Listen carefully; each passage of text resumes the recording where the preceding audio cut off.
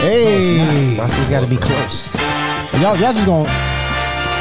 God. You're not new to this is what we do. This is what we do. You know what time it is when you hear them horns, man. I want to welcome you to the Corner Convo, episode 57. Is that right? I think so. We're gonna make it to episode. A corner like thousands of others across the country. It's the place to go if you want to be seen, and to a lot of folks, it's the information center of the neighborhood. Our job is to spark somebody else watching us. We might not be the ones, but let's not be selfish, and because we're not going to change the world, let's not talk about how we should. Funk is in the bag, and the bag is the bass, and the bass never change. It's a groove. Tommy skill. As soon as you hear that groove, never get tired. I know I got you. Never get tired of this beat, bro. I want to welcome y'all to the Corner Convo. I will be your host for the evening, morning, afternoon. My name is AMON. Say what you want, just spell my name right. You heard? I'm one of the baddest motherfuckers of all time. One of the best singers, one of the best looking motherfuckers you've ever seen. Next up, get your shit off. Get your shit off. I just now realized how ridiculous that is. No, because those are all facts and truths. What the fuck you mean? Look at me, man. Next up, man. Look at me. We got my boy, man. A to the B. What up? Time you got to do certain shit. It's just enough that people know that you know I go where I need to go to get it done. If you push my button, there's no telling what I may do. Stab you, choke you, bite you. I mean, whatever it takes to make a motherfucker stop existing, I would do that. I was just. Y'all better believe that boy when he say that. Now look, guess what? We actually got some rose petals for King Joffrey Jofar. Let me bring this on down, man.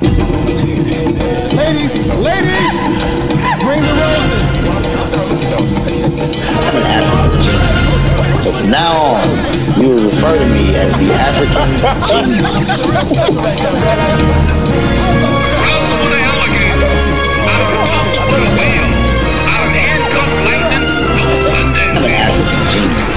So from now on, you will refer to me as the African genius.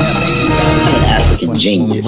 So from now, that shit won't go over well, bro. At all. But that's gonna be great. It won't go over well. It won't finish. Man, please. Just don't trust me. You think Meg Thee Stallion to choose you over me? Hey, check this out. She should if she's smart. She should. I need y'all to be quiet real quick. Hold on. This is funny. Coach, what's up, man? We're live right now. What's going on, brother? Oh, I didn't know you was live already. yeah. Coach, just come on, man. We're here. Coach, hurry up, get in the building, man. We're here. No, you ain't gotta hurry. We just started.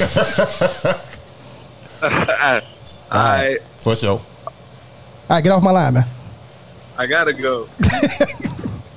All right, that was weird. He should flame your ass again for that Wait, one piece right there, them 2 words. Yeah. Who goes? Yep. It's all good. Yo, how was your week, sir? Damn, already? You know what? The best thing I did, man, did my daughter's trunk party. That shit was kind of dope. You know what I mean? Sending her off to Milligan. You know what Shout out Kennedy. Yeah. Whole bunch of money. You know, we go with the money. What that scholarship looking like? I was a lot.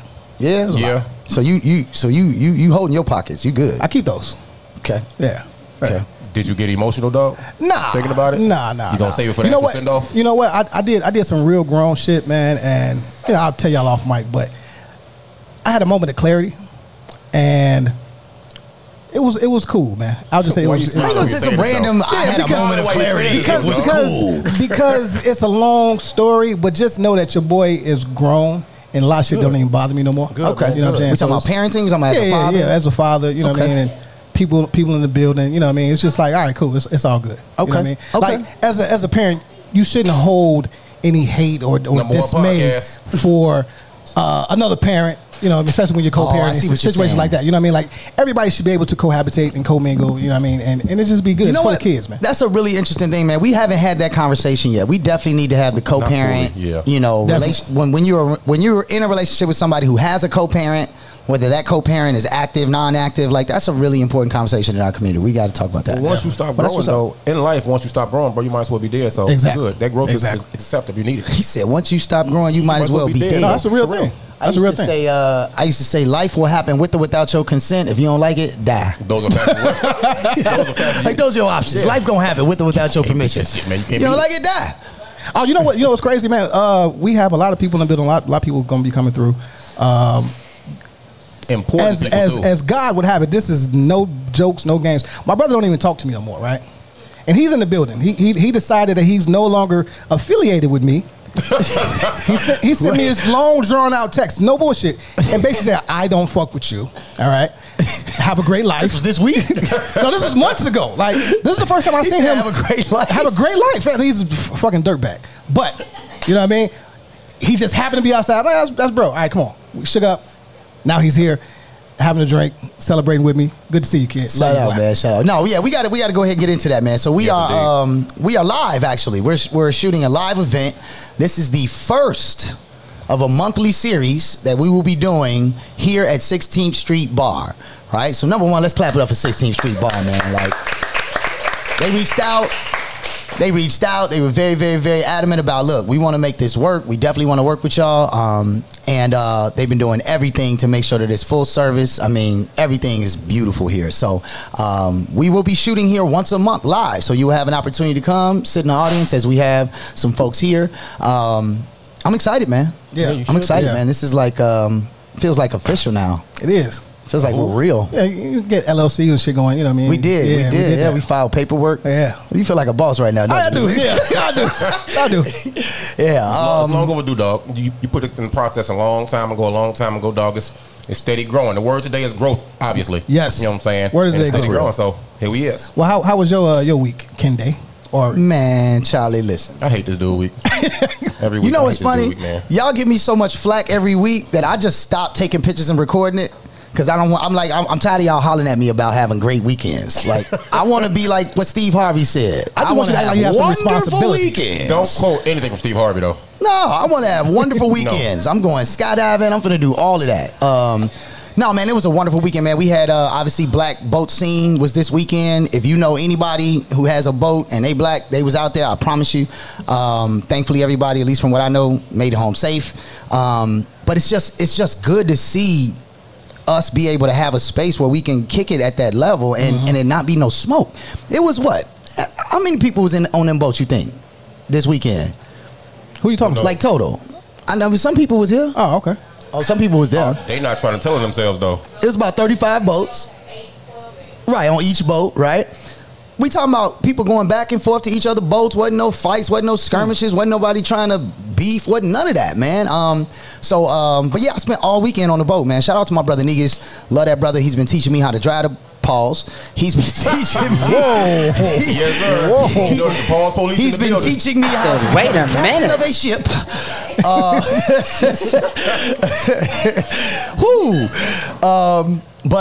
And it is, man. I'm learning, man, and it's a lot of little small nuances, man. But the more comfortable I'm getting with it, you know, the more comfortable I'm getting going out on the sea, man. So it was great. I literally spent the last 3 days. My brother came in town, my sister came in town, got to take them out on the boat, enjoy it. So it was great, man. I saw the one picture, and I'm looking like, this woman looks so familiar. He said, why she look like you? Why she look like you, dog? And mom said, hey, dog, that's his sister. It should hit me over the head, but I'm not thinking. Some dude while we was on the boat, he came from another boat.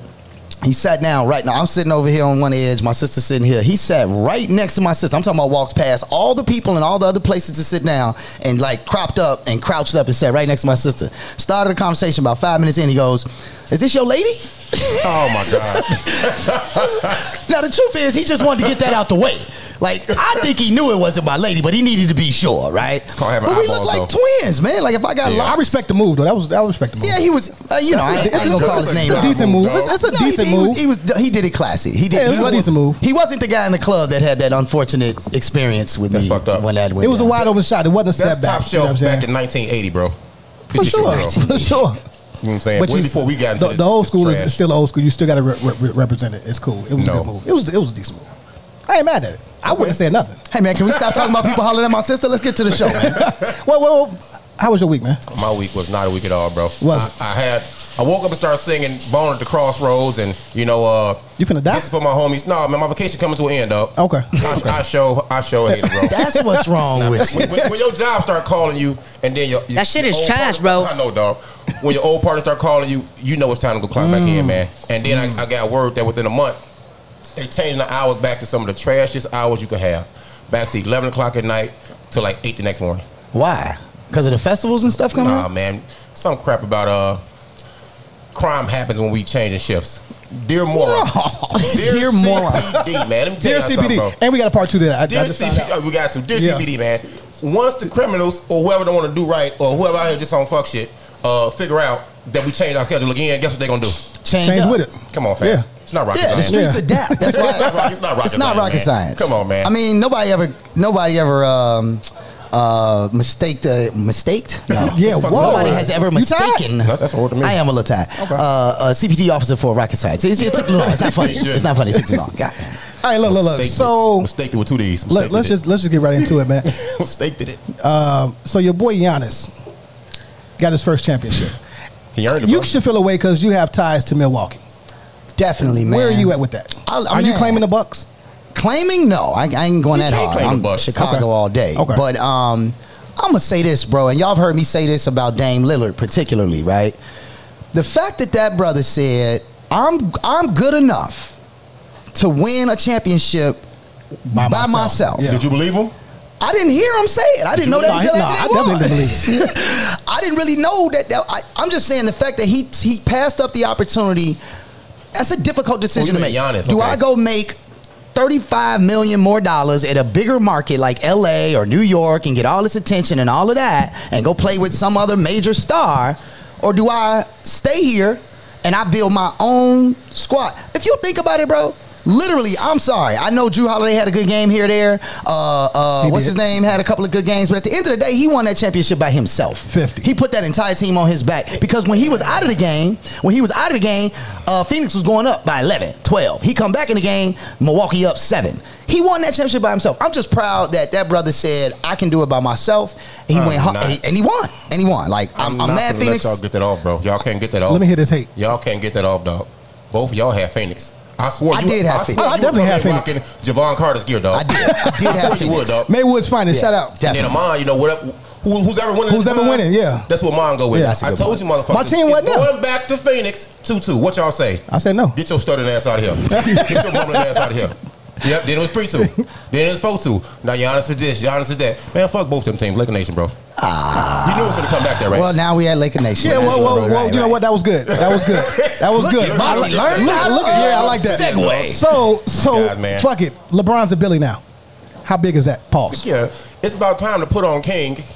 Put himself on, man. He been putting himself on the whole time, dog. Yeah. I mean, people can say what they want about him on the court, out of whatever bias or loyalty to Michael Jordan, or just hate for the new age of athletes, or him, or his hairline, or whatever they fucking choose. Or his hairline. They make jokes about his hairline all the time, dog. They know that. You know what I'm saying? Have you seen his hairline? No. Neither has anybody else. No, see, I don't That's just trash. Hey, I gotta defend him now. You're a Laker.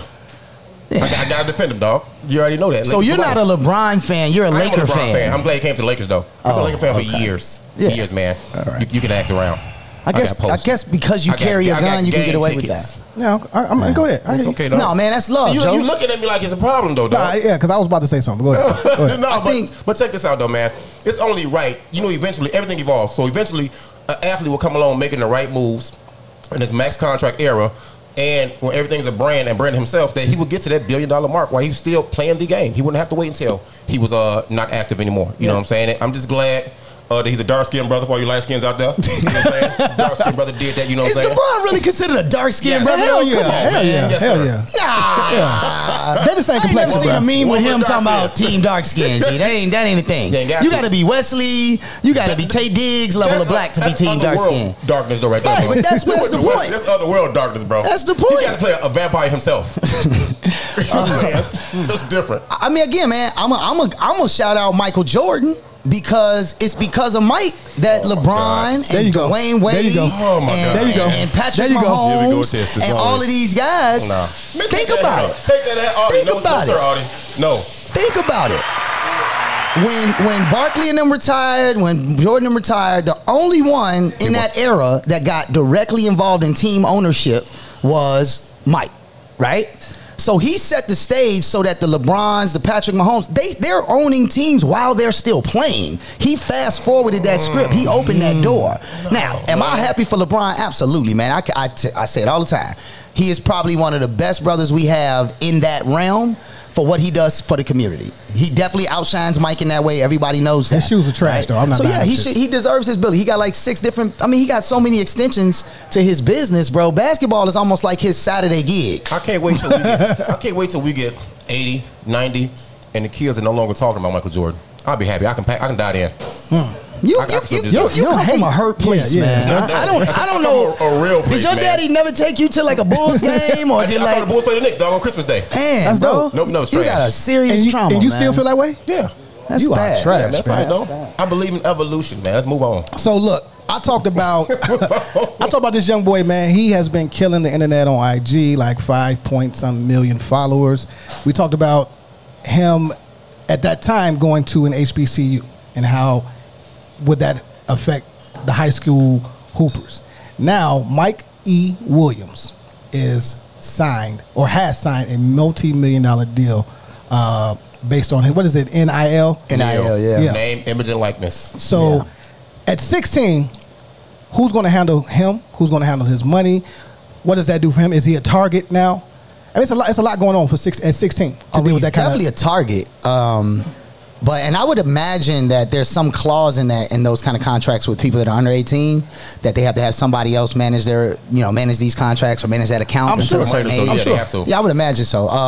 But again, we're talking about the same thing. But how do you stay focused at 16 knowing you got a milli on the table? How you stay focused? I ain't got to do nothing else. Well, you know what though? You tweaking. If I was at 16, you know how much money at 16, I'm wilding though. I'm wilding. No, I'm not going to school no more. I'm not doing nothing. You can't because that'll that's exactly what'll take that whole opportunity away from you. You now are in a place where you can't wild. Now that may be the problem.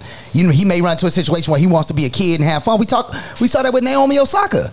If you haven't seen that documentary on Netflix, bro, if you have not seen that documentary about Naomi Osaka, like that's what she talks about. The fact that she had to play tennis from when she was 3.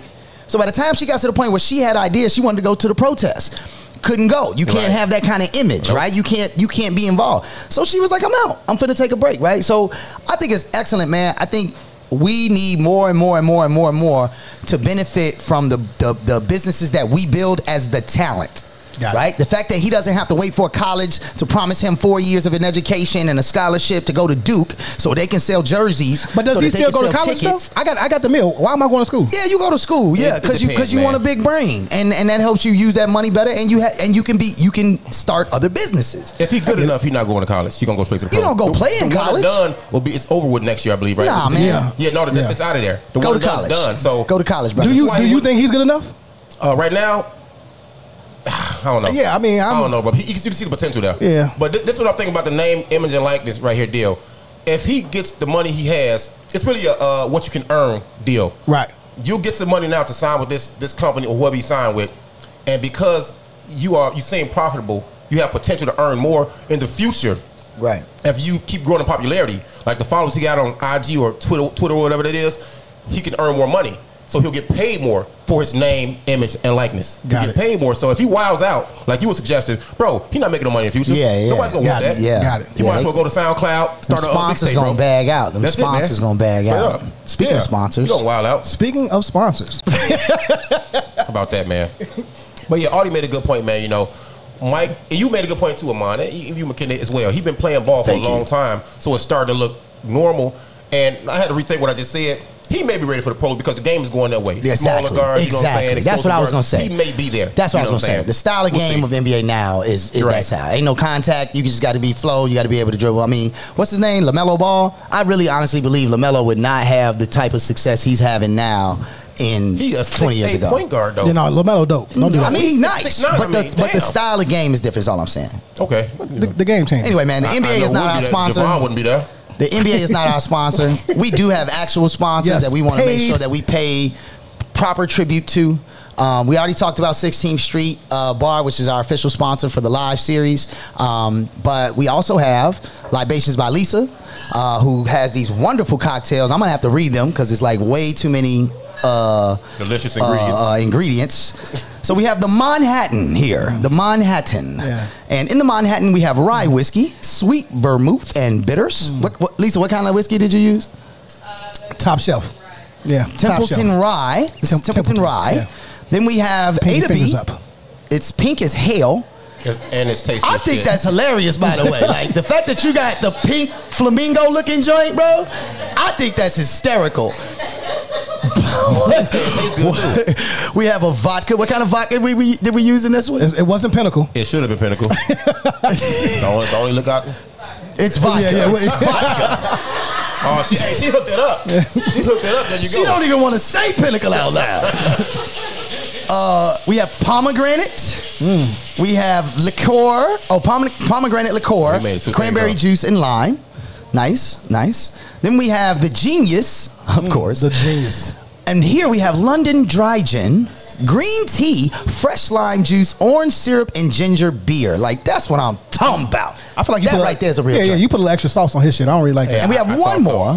She put his down more than extra sauce. Yeah. I mean, she gave us ours. She placed his down. Yeah.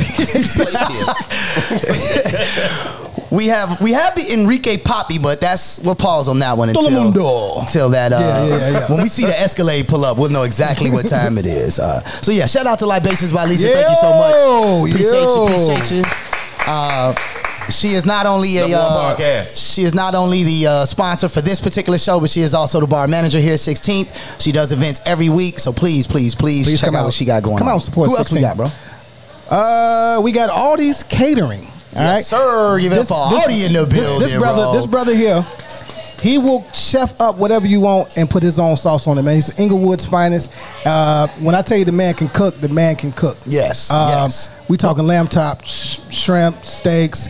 What did we have? We had the salmon sliders, right? Salmon sliders. Tell me what was on the salmon sliders again? Except for the secret sauce, bro. I can't tell you what was in the secret sauce, but it had a secret sauce on it. And smoked Gouda cheese, lettuce, tomato, Caribbean seasoned salmon. That's his way around telling you what he put on it. Now, what kind of salmon was it? Wild caught. You say wild caught? Hey, you snatched it out of Lake Michigan this morning?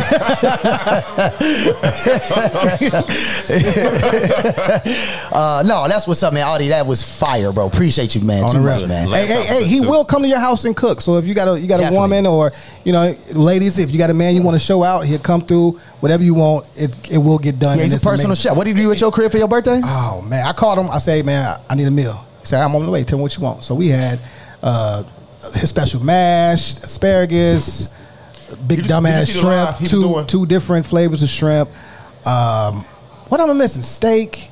Oh, my favorite was the Mexican corn. Was the Mexican corn? It was amazing. 39 herbs and spices. KFC times 3. You know what I'm saying? He did. Yes, what's up? Who else we got? We have Tone. Tone is a very good friend of mine. I've known Tone for 20 plus years, man. Salute, Tone. Tone. Actually, we started way back in the day on the collection shit, right? It's too funny, right? Way back in the day, bro. Is this LERS days? No. Before that, right? But no, Tone's always been a good dude, man. He's a former musician. He sang. He was signed. He's left that alone. Yeah, I'm gonna say that because I think, bro, he hates that. Was like, he hates that. He hates that. My career is still going. Like you just killed this man's whole career. No, he refuses to sing. He refuses to sing. No, he hates it. But now he's transitioned into this multimedia space. So shout out to multimedia. Yeah, if you notice, I'm looking particularly sexy today because we have a 4K screen in front of us. So, if you're getting all those hot vibes, it's because we have an excellent camera system set up here. So yeah, big shout out to Tone, man. Much love. So yeah, look him up. We'll make sure we do all that. For sure. We look technologically advanced today. Oh no, we are, man. Props are up, man. That's what you do when you get money, man. Lastly, shout out to Swain, Jonathan Swain. I have to say the first and last name. Yes. Kimbark Beverage Shop. Yes, sir. Yes, sir. Hyde Park. Official sponsor of, he's our official sponsor of the show, but also we are the official. I think we can announce this officially. I thought we was going to wait. Are we going to wait? Yeah, we're going to wait. We're going to get that. But anyway, shout out to all the sponsors. Shout out to all the people that's showing love. Yeah, we growing, man. We really excited. I got another quick hit, man. I want to talk about you as being an educator. Did you see that the city colleges are offering 60 free career training programs? I didn't see it necessarily, but I mean, it makes sense, right? Like one of the things I learned in college after I got kicked out was that I didn't know what I was there for. Right. I went to UIC because they gave me a scholarship and because I had a GPA and my parents was like, you're supposed to go to college. But I had no idea what I wanted to study. So I was just there and I immediately found out that I learned a lot about partying. Shout out to niggas one more time. And in some ways, I'm not upset about that.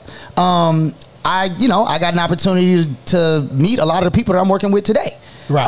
And the career that I have today. But what I learned after I got dropped, because you know I failed out. I went to junior college. Right. And while I was at junior college, the whole party thing was whack. Right? It's like it wasn't a big enough college, so you don't have that same pressure to be on the party scene in college. And I started really focusing on my studies. So yeah, I think if I would have went the first 2 years and came out with an associate's and a mechanic's license, or you know a CNA certificate, whatever, you have an opportunity. Gaylord Fokker, you want to be a CNA? Professional what? That tops the list of thought jobs every year on social media, bro. You're a thought jobber. It does, bro. I'm sorry. I disagree with that. I don't make these lists. CNA is the first step in a very professional career in nursing, but some people don't get past that though. I'm just saying, if I would have been 20 and had a job and been able to make money, my boy, right? I ain't gonna say his name because I don't know if he want his name out there, but my boy who also got kicked out before me went to electrician school. Look at the company you keep. By the time I graduated college 5 years later, he's running all of the operations for a developer that builds like 70-story buildings in 5 different states, right? Like, so yes, I think it's great that they offer these kids an opportunity to learn a trade to make money so that they can sustain themselves. At the end of the day, like we've been talking about, you graduate college with a degree, you still gonna go work at Montgomery Ward's if that's all that's available. No, so if you have a trade, you have a skill set, opportunity to make your own money. Well, the name of the program is Future Ready, but go ahead though. This is why them taking these trades out of high schools and shops out of high schools, bro, just kind of trash, man. You know what I'm saying? Kids will be in high school, learn these trades, and go to college, and be able to have a heads up kind of on what they were doing. But I was looking at this list Amon put up, bro.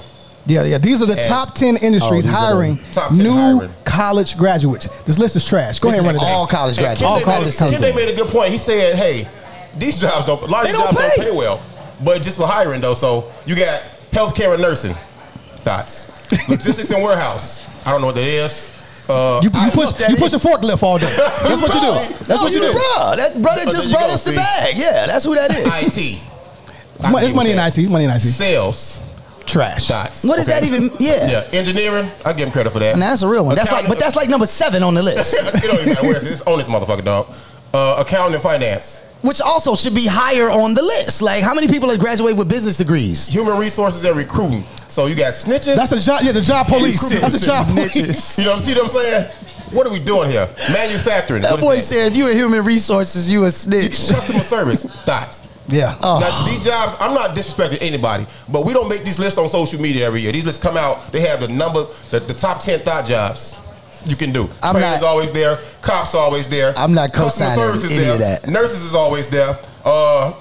Customer service is always there. I'm not co-signing any of those things. And the last one is, which is I think it's funny, it's scientific and quality assurance. I don't even know what that is. Yeah, quality assurance is when you get a warranty with your product. Yeah, basically. Y'all look at number 1 podcast. Absolutely. I just think it's good that kids have an opportunity to make some money, man. That's all I can give you. Hey, we capped it off. Yep. Yeah, that's cool. And speaking of black, I saw Black Widow. Don't go see it. That's just trash. Yeah, no. I'm not into that Marvel shit, man. I just can't keep up with the different storylines. My thing is this. After I've seen you die 37 times in all the movies, and then the next movie come out and you still alive, I lose interest, not only bro. Are you alive, but you're a child again. So you never right, exactly. All the way the fuck back. You never played with G.I. Joes and He-Man and all that. Like that wasn't a thing for a very short, limited time in my childhood. Absolutely, they had Battleship, bro. I definitely had Battleship. That shit was trash. I hated that shit. Battleship was trash. I didn't have Battleship. I had you sang my Battleship. My grandmother. What you don't know is real. My grandmother was a gambler. So I had poker, gin rummy, I had blackjack. I'm dead ass. I'm glad you won, man. My grandmother, love you, Grandma Dorothy, rest in peace. But I swear to God, my grandmother used to show up from California or fresh out of Vegas, sit me, my sister, and my little brother. My little brother was like 4. She used to sit us at the table, give us 100 pennies each, and show us how to bet on poker. And then she would win all the pennies and like point and laugh and like in your face. Like Grandma Dorothy told me. You know how to play poker, right? Like a motherfucker. Joe, I know how to play pool like a motherfucker. You know why? I had a certain uncle, may he rest easily, may he rest gracefully, may he rest peacefully. We would go spend the night at his house on the weekends. My man would toot lines. No. And show us how to shoot behind our back, sit on the table, everything. To this day, we going real into the family history today, boy. Me and my older brother, and my two cousins, man, we'll bust your ass in pool though.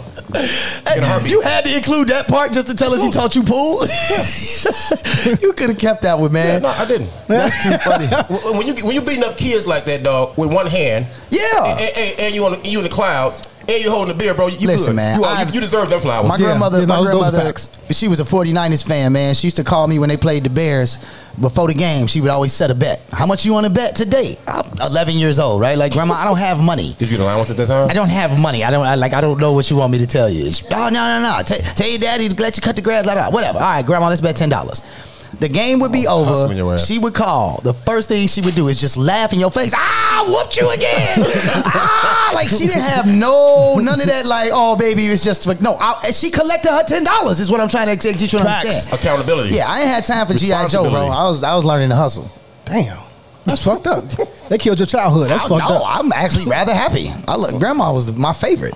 All right, whatever. Whatever. So Lane Tech hasn't changed their name from the Indians yet, Who right? cares? Or the mural on the wall. On the wall. And now I think it has to happen because Cleveland has now changed their name. It's no longer the Indians. What is it now? They are the Cleveland Guardians. Yeah. Here's my thing about that. They feel like they're trying to stay in the Native American life together, bro. What is going on? What is wrong with you? You doing podcast Pilates? What the fuck is wrong with you, man? What's happening, bro? You good? This is why you don't go to the gym. This is why you don't go to the gym. That shit's stupid. Yeah, bro. No, I mean, I think what's interesting is that they're trying to do two things at once.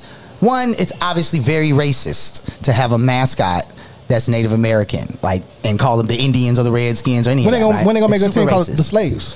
That's not a real thing. It should be. It's already out here. It's already. Yeah. You want to have it? You are vouching. No, for I'm somebody. not. No, I'm saying it's. You missed it. Yeah, over your head. Over. Point is, I think by them using the term guardians, I think it's this idea that they were the native indigenous people of the country and that they were guarding the country and the land and you know what I'm saying? Like, I don't know. You think that's a spinoff of Indians? Yeah, I don't think they were. I think they're trying. Yeah, I don't know. Well, they took off the Washington Redskins. Yeah, but they still called the Washington football team.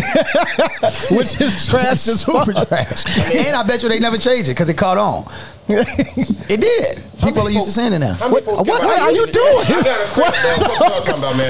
So this is wild, man.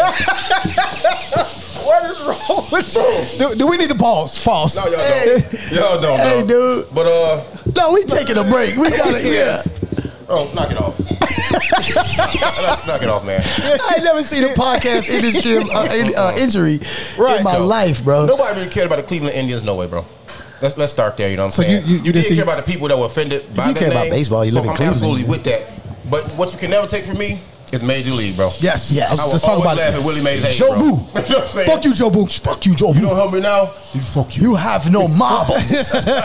You have no marbles. Other than that, man, fuck Cleveland. That's fair. I mean, Joe Kim said it best, man. Who goes to Cleveland on vacation? Exactly. Man, don't bring that bum up, dog. No, don't do that, man. One of the most OC players in NBA history. Joe, he bust your ass. My light-skinned brother Noah. He's a conscious brother, too. I rock with Joe Kim. Man. Glad you flamed out. What are your thoughts about the NFL vaccination? Vaccination, excuse me. And vaccination? Yeah, vaccination mandation without being mandated. It's terrible, dog. It's terrible. Wait, what? So the players are mad that they're making them get the vaccination, right? I get it. You pay a bunch of money. You're getting paid a bunch of money. A lot of people come to see you. They want their people healthy, right? They don't want games canceled. Right. They definitely don't want games canceled. And it's about the bag. So because if Patrick Mahomes or Tom Brady or somebody gets COVID, not only does that take out other players because you're in close proximity to your other star players when you're a star player. Exactly. Right? So, y'all welcome to. Yeah. What? Y'all welcome. For what? You sit next to a star. Oh wow. Yeah. See, I did that. So we were saying, all right, but yeah, no, I mean, I don't know, man. I don't care. It's weird though. It's weird. It's not weird. It's this. Look, Lollapalooza just sent out the thing this week saying if you're gonna be backstage, like, you know, like I'm working with a stage over there, right? If you're gonna be backstage, you have to vaccinated. You have to be vaccinated, or you have to take a test every day. And if you test positive, obviously the festival will be over by the time you clear. I can get a card for you. Period. Land me in division. I think that's the other part. Is that these mandatory vaccinations, I think, are going to push that line on people creating fake cards like they did with insurance companies. Oh, true that. Because I took at least 3 fake insurance cards to court on a number of occasions. Whatever gets you off, man. Like mine had the perforated edges when I showed them. Like, bro, I just tore that out of what I made and printed at the crib. That's good work. I think I called it SNR insurance. It was dope. You know what? But you want me to go ahead, dog? I ain't got nothing to say. Go ahead, man. Joe, so the way the NFL did it was kind of weird, though. But you could see it happening. They said, hey, if you miss a game due to COVID and we can't reschedule it, your team just automatically loses. That affects your record, which affects what? Your playoff position. Money. You can't sell tickets. So now the owners pushed and said, hey, you know, hey, man, look here. If you're not vaccinated, you really can't be with the team. New England fired one of their fucking assistants already. Really? Because they refused? He's not getting vaccinated, bro. Well, you know what? When we make the announcement, Billionaire Club. Right, because of what we're about to do in September, it's gonna be way too many people out there. So I'm definitely going to go get it. I wasn't with it because I think it's weird and it's stupid. And so you're gonna get vaxxed? No, I'm that thing up. I'm going to go have a shot. Vax that thing up. I'm going to go have a shot. You know what I mean? Put this bullshit in my body and see how my body reacts at the end of the fight. I mean, here's my other problem though, man. And I said this, I think we said this on the first or second show we ever did, bro. During actual COVID and the whole lockdown. We knew it was gonna come again. Okay, now now the COVID-19 is done. Now we finna be on this new, what is it? What they calling it now? The Delta. You ain't gotta go to you ain't gotta go to O'Hare or Midway to get it. And they saying and if you notice, all the news clips, bro, out of nowhere, all of a sudden are about the Delta. The Delta variant is growing. People with the vaccination are getting the Delta. So there's a part of this that I have a problem with because of how they program it to you, man. How we find out about it, right? Yep. But I guess that's cool, man. I found out the school's not gonna force us to get vaccinated. That's crazy. Let me ask y'all this though: how much money does it take, or how much money do you have to even have? How much money do you have to have at your disposal? How many people do you have to have on your team to buy a motherfucking planet? Joe, when you sent us this, though, Lil Uzi Vert is buying a fucking planet. What's the value in that shit? I got to see it, bro. I got to see it as in the planet, dog. Who buys a fucking planet, bro? He do. He put a stone in the middle of his forehead, are you cashing out? Right here, bro. Yes. Hold on. First of all, a planet doesn't have to be the size of like Jupiter, my G. Like, no, bro, they said it's big as Mars, bro. It's like 4 times the size of Jupiter. Yeah, it's 4 times the size of Jupiter. A whole fucking planet. In what galaxy? I don't know. Milky Way. Milky Way. No, that's the galaxy we in. If there was a planet 4 times the size of Mars in the Milky Way galaxy, it don't matter. We would see it. Bro, it don't matter. You got enough money I think it's 4 to times lease. the size of Earth's moon. He's not leasing. He's not leasing this. He's not renting it. He's buying a fucking planet. Hey, this is my question, Kende. Hold on. Wait. Didn't Jeff Bezos? Who's selling it to him, dog? Who's selling it to him? Who's he buying this planet from? Who owns the planet? You know what I'm saying? Who's the original leaser? Oh, watch it. Who's the original?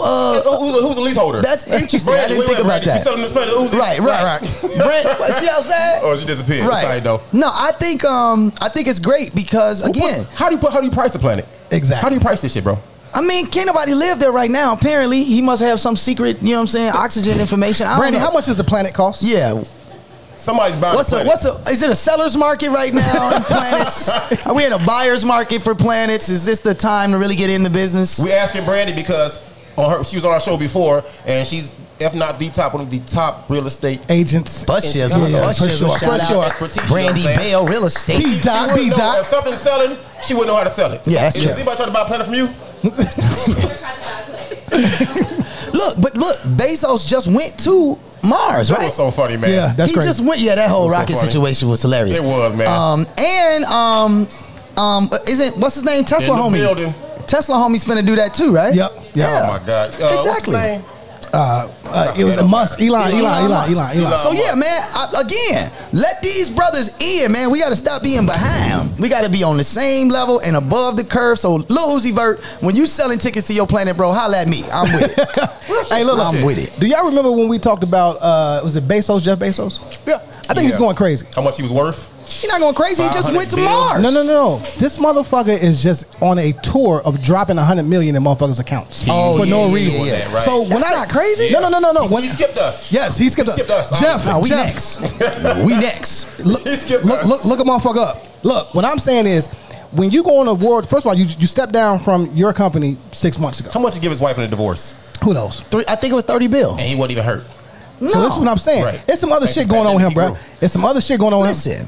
You don't just drop 100 million just random in people's accounts. If you want your legacy to mean something, what he's trying to do, he's trying to right some wrongs, which got him to where he was at.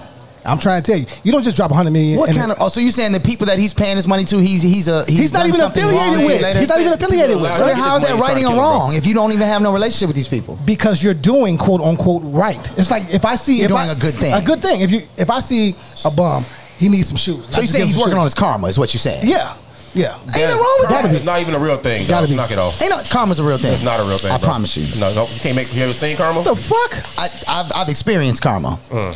You don't believe in karma? Nah. Why not? Bro, Bossy don't believe in blue. Like, you know what I'm saying? No. He believes in blue. Somebody tell me. Please. Anyone? Hey, anyone? Was number 45 an asshole? Sure. Did he do bad things? Sure. What bad happened to him? How did he get his karma? That's an interesting argument. How did he get his karma? It's coming.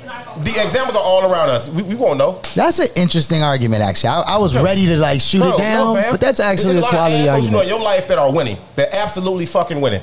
Look, I knew he was gonna love that. That karma argument. I knew he was gonna love that. My brother. Yeah, buddy.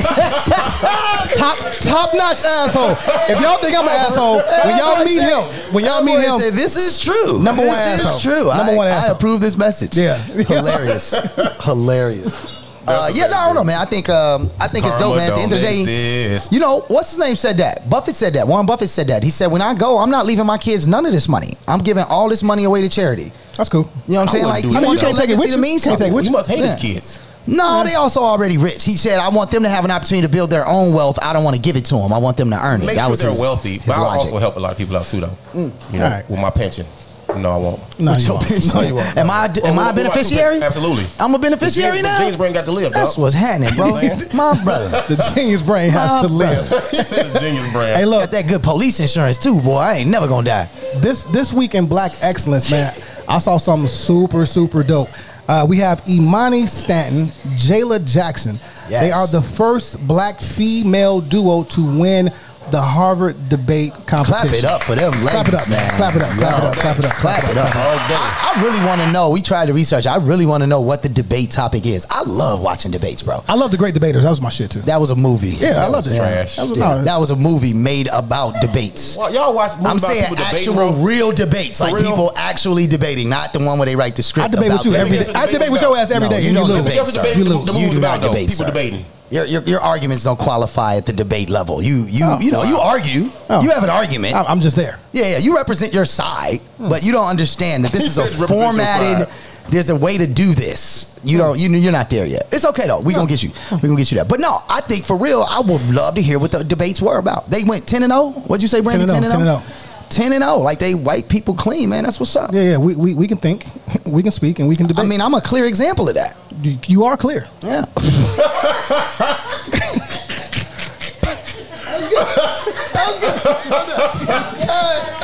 It was fast too. I wasn't ready. I wasn't ready. Next up, in Black Excellence, the Obamas have a new animated show on Netflix. It's called Ada Twist, the Scientist. It's about a little black girl who's a scientist, and it's an animation. It's dope as fuck. You know what I mean? Y'all go support that. I love that it's about science again, showing opportunities for our young people to see that they can excel at whatever they want. Uzi Vert buying a planet is an inspirational thing in the same regard. You know what I'm saying? They listen to his raps. He talk about all this other space shuttle shit anyway. So the fact that these people are representing that for young people, I think is great. But yeah, man, the Obamas, they can't do no wrong. Not in our community. Well, they ain't missed us 08. Maybe I shouldn't speak for everybody. They ain't missed us 08, man. If the White House had a credit score when it was when Obama was there. 780. If the White House had a credit score, 850. That is it. How did you arrive at that methodology? If the White House had a credit score, Obama got swag, he got driven, he got everything. Anywho, the presidents after them or before them didn't have. You know what I'm saying? I mean, now the credit score for the White House is about where? About 410. For sure. About 410, something like that. I just did creditrepair.com right now. No, I'm really proud of those people. I don't know them personally, but you don't. I don't. I'm actually surprised. You do know. I do live about 6 blocks from where his Chicago house is, right? And can you go down the blocks yet? The closest, no, it's still blocked off. The closest I ever got to meeting Obama was he had his campaign office across the street from my crib, and I was coming home from work, and they wouldn't let me on my own block because he had the whole barricade or the motorcade. You know what I'm saying? Had to be very humble. It was the closest I got to Obama. I'll be looking out for. Sorry, though, we gonna work together real soon, sir. Looking out for the cartoon series, man, just to watch it, to give us some support. Yeah, for sure. Definitely. Period. Where is it at? It's on Netflix. It's on Netflix. Okay. Netflix. Again, Ada Twist, the scientist. You know what I mean? It looks cool. It's got to be a meaning in that name too, though. I'm sure. Got to be. I'm sure. Let's just get right into the topics because I think this one probably near and dear to a lot of people's hearts. You know, not you don't have a heart. You don't have a heart. You know. He was cold as Scarecrow. Which one didn't have a Tin Man? You a Tin Man? Yeah. I ain't the Scarecrow. Of course I ain't got no. You definitely the Cowardly Lion, though. Oh my God. Oh yes, sir. Yes, sir. Me? You Michael Jackson? I'm gonna be. I'm gonna be the wizard. You the Wiz? I'm gonna be Oz. Look at the big brain. Right. Exactly. The color is red. Like I'm. Hey, I ain't Michael Jackson. I know that. Was that movie any good though? The Oz? The Wiz, I mean? Which one? The Wiz? Nobody. We don't ever talk about the Wizard of Oz. We talk about the Wiz. No, the Wiz was dope. Yeah, the Wiz was amazing. It was dope. All right.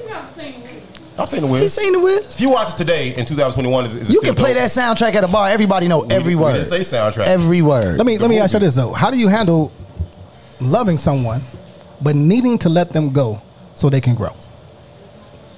There are several spaces you have to view this in. Several lenses, you have to view this in. You know, your mind will automatically go to companionship.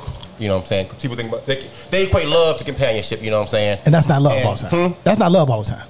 It's not. It's companionship. Wait, you said people equate love to companionship. Loving somebody, having to let them go, it's usually a relationship involved. That's the first thing coming to people's mind. A relationship of some kind. Right. Sure. Why y'all mix like I was talking fucking... No, I was just clarifying. So you just want some clarity. I knew what you're talking about. I hate you motherfuckers, man. That's fine. It's light skin thing. You too smart brothers, man. But, you know, sometimes people change, views change, and your goals in life change. You know what I'm saying? And it comes down to whether you admire the picture or the frame when speaking of a person. You know what I'm saying? Whether you like the way they look. This boy is on with his metaphors today. Whether you admire the picture or the frame. Man. What? I know. No, man. But and if you at a point where you love someone and have to let them go, #1 podcast. You see, we see y'all looking. Don't even worry about it. You know what I'm saying? That's the bar. That's Brandon. Think about my bad. So if you at the point where you feel you have to let somebody go, you didn't wake up one morning and say, hey, you know what? We not working. You put thought into this. You've been thinking about it. It's been on your mind. It's been in the back of your mind at some point. And your relationship has probably suffered in some capacity. Sure. In what capacity, I don't know. In what areas, I don't know, man. But it's not specific. What's up now? #1 podcast, though, brother. #1 podcast. It's not you see how he made eye contact with him? He said, hey, bro, listen here, sir. Wait, #1 podcast. He got to call his ride right back to come around the corner. you basically kicked him out. He scared the shit out. He worked here, bro. Go ahead, bro. Go ahead. You got a shirt on that say genius. You good. It's not specific to relationships, though, man, because you think about parents. #1 podcast. So, hey, everybody don't shut up, right? I'm gonna finish this shit. Whatever I'm trying to say. Yes. But you know, you can equate it to parenting too, though, man, because sometimes parents hold on to their kids too tight, and you stop their growth. It can be a thing between siblings as well, and I thought about that, you know, on the way here. Oh, got you. Lyric. Interesting. Jason wanted to take care of his fucked up brother so bad that was holding him back from being in love with Jada Pinkett, you know what I'm saying? He had to let it go, man. And even when it comes down to friendships, dog, you got the kids in the hood or the suburbs who are, it's a bunch of them. And you got one that's really talented or two that's really talented trying to do right, but they see their friends being the cool kids or their friends are bad influences. Like, come on, do this, come on, do that. But you got the talent to do something else, you know what I'm saying? You make it about and get your dream, man. So, I mean, sometimes you got to leave motherfuckers really behind to grow. I ain't gonna lie, man. I did not. You're right. I thought of it in the first context that you said it, like just in relationship, right? But like you say, when you talk about your friends, your brothers, your family, we all have people in our lives that we know, need some help. And in some cases, facts, bro. The further you get to where you're trying to get in life, carrying that person with you can become detrimental to your own success, growth, right? Yeah. And so, the reverse obviously fits. Actually, this is going to be a great conversation because this is the same thing we're going to talk about with bro, right? Like, because there's also that part with like when Kanye was coming up, right? There's a bunch of people in Chicago that were around, you know what I'm saying, every day with Kanye. They were a part of before anybody knew who Kanye was, right? When Kanye moved to LA, before good music, that turned into a whole thing, right? In Chicago, everybody, man, Joe, he faking out on us, man. He leaving the town. You know what I'm saying? He going Hollywood, right? But the reality is, if your brother has an opportunity to go do what they want to do for a living at the highest level, and you can't go with them, you're not supposed to hold them back. Nope. Right? So, like, you definitely supposed to be like, man, go get yours. Hopefully, one day, we'll be able to work together. But it's also supposed to be a motivating factor for you to get your shit together. You can start from the bottom, but you ain't got to stay there. Yeah. Now, in the context of relationships, I will say this. That's harder because you know that, like you said, you've built certain memories, you've built certain experiences, you've built certain communication styles. Facts. Like, you have the ability now to kind of feed off of each other in a different way, and to say I'm going to step away from that and go try and find a whole new, brand new situation is very difficult. Very difficult. But you got to look at it sometimes too, man. The old folks always would say, man, life is a marathon. You know what I'm saying? And you got relays. You know what I'm saying? It's fucked up when the person you are with in a relationship context, the person you're with, y'all begin running two different races at the same time. You will notice. You'll notice the difference. That man's metaphors are going crazy. He said, y'all running two different races at the same time. Stupid, man. What did you eat this morning? Nothing. It was that salmon slaughter, though. That's what it was. Shout out to Aldi. No, the fish is brain food. The omega-3s. He just, okay. The omega-3? No, it was all accurate. That's true. All accurate. Omega-3. I mean, when you're in different places mentally with a person, you can't really grow with that person, right? That's true. So, I'm sure you probably mess with somebody in your early teens, early 20s. I don't mess. Right? Oh, you're not messy? I don't mess. You don't mess. You don't fuck around. Okay, all right. That shit. Well, you dealt with a woman. I don't trick off. I don't none of those things. Oh, you definitely trick. You definitely trick that. No. You've dealt with a person, right? Yes. In your early 20s. You're not the same person you were now in your late 30s, right? Facts. So you're different. Your maturity level is different. Big facts. So I don't think there's nothing wrong with that. And you may not want it to let go, but you have to let go for growth. You have to. I mean, but again, you're talking about how that timing. We're not saying that that's untrue. That's a part, though. Right? Yeah. We understand that that's the case. The question is, what's that timing like, right? You know, if you're in a situation where you have mutual assets, right? You both own a home or just property in general, like, you know what I mean? The timing can be difficult because you still have to factor that in too. Like, if we're gonna step away, we need to also have that conversation, right? Who's taking what? But we're not having that conversation because if you separate, you said you checked out mentally already. Yeah, I've already checked out, so I'm not even expecting to run into you 10 years later. Do you ever? Okay, real talk. Do you ever fully check out of mentally, as you say, of a relationship with somebody you really loved? Like, do you ever does it ever just fully go completely away? And you just like, you hit the pause button, bro. Well, you think about having memories and stuff like that? I'm saying, if you really love somebody, you don't ever stop thinking about that person in some kind of way positive. I'm not saying you seek that person out. I'm not saying you're saying forgetting instead of checking out, but it's a difference to me. Okay. You know what I'm saying? You never forget them people. Right. You know, if somebody comes to your life and you completely forget about them, they were there. It was purposeless, bro. They were there for a season, not a reason. Not a reason. Okay. There you go. What if you cold as ice and you don't really give a fuck about nobody? Cold as ice. You know what I'm saying? Like, those are real things. I mean, the answer to that question is obvious. You were never in a relationship in the first place. Yeah, it doesn't matter. You weren't there. You were just doing something. Okay. That's a big difference. I think the most podcast, Karen. Karen. Shout out to Karen. Two things. One, the fact there's actually a Karen here is even more funny because I thought you was talking up. Right. The urban Karen. Real quick though, actually, this is actually a good question for the room. What do y'all think? So like, when you're at that moment where you have to, you know, separate from somebody you really rock with, what's the difficulty for you? Particularly, I guess, the ladies. We always up here as men talking this shit. We don't ever really ask ladies. What do you think? Is it like, what's the most difficult part? Is it the connection to the person? Is it the situation? Is it the comfortability? Is it the actual letting go? Is it the bedroom? Is it the dick? You know what I'm saying? Like, let's be honest out here. All of the above. All of the above. Yeah, it depends on everybody serves a different purpose at different times. Yeah. Everybody serves a different purpose at a different time. Different purposes in different times. You heard depends on the person. Go ahead. It depends on the person. And like this person you might like this person for this reason. I'm talking about you. You might like this man. Really? Oh, so some difficulty could be if he got the paper or she got the paper, so and they holding down all the finances. Yes. That's fucked up. Y'all are trash. What is going on, man? Wait a minute. Did you see how they both hit the same way? That shit is trash, bro. That's true. Well, it's the initial benefit for companionship and not like the job, the pension. Talking to the microphone, Bossy. Talking to the microphone. Yes. Say it again. So what y'all can't hear is that the statement was you get into a relationship because for the benefits. So one of the benefits might be this person is really nice. This person is, you know, financially well off. This person, they can put you on their health insurance, right? Definitely, right? You know, maybe one of them has a successful podcast, and you know, it's really, you know what I'm saying? Like these are the benefits that you get into it for, right? Exactly. So what I'm actually hearing is each and every woman in the building, you guys have a starting five. You have a guy for maybe every day of the week if you wanted to. If you want to. Dreams. It's only 4. What it sounds like though. Whoa! You're saying that women have 4 different types of dudes in their life all the time? When do y'all take a break? Damn! You said it like you running the squad. Like you said it like Phil Jackson. Right? And you was like, no, the roster got cut down to 4. Like we don't do 5 no more. You wonder why some women are upset out here because what I just heard was. Y'all know the story of Frankenstein, right? Hey, man, talking to the microphone, sir. He was put together several different parts, okay? Several different parts. So y'all looking for a Frankenstein man, and that motherfucker don't exist. If that was possible, yeah. He don't exist. Hey. I'm just going to say, a Bossy, the closest thing to a Frankenstein I've seen.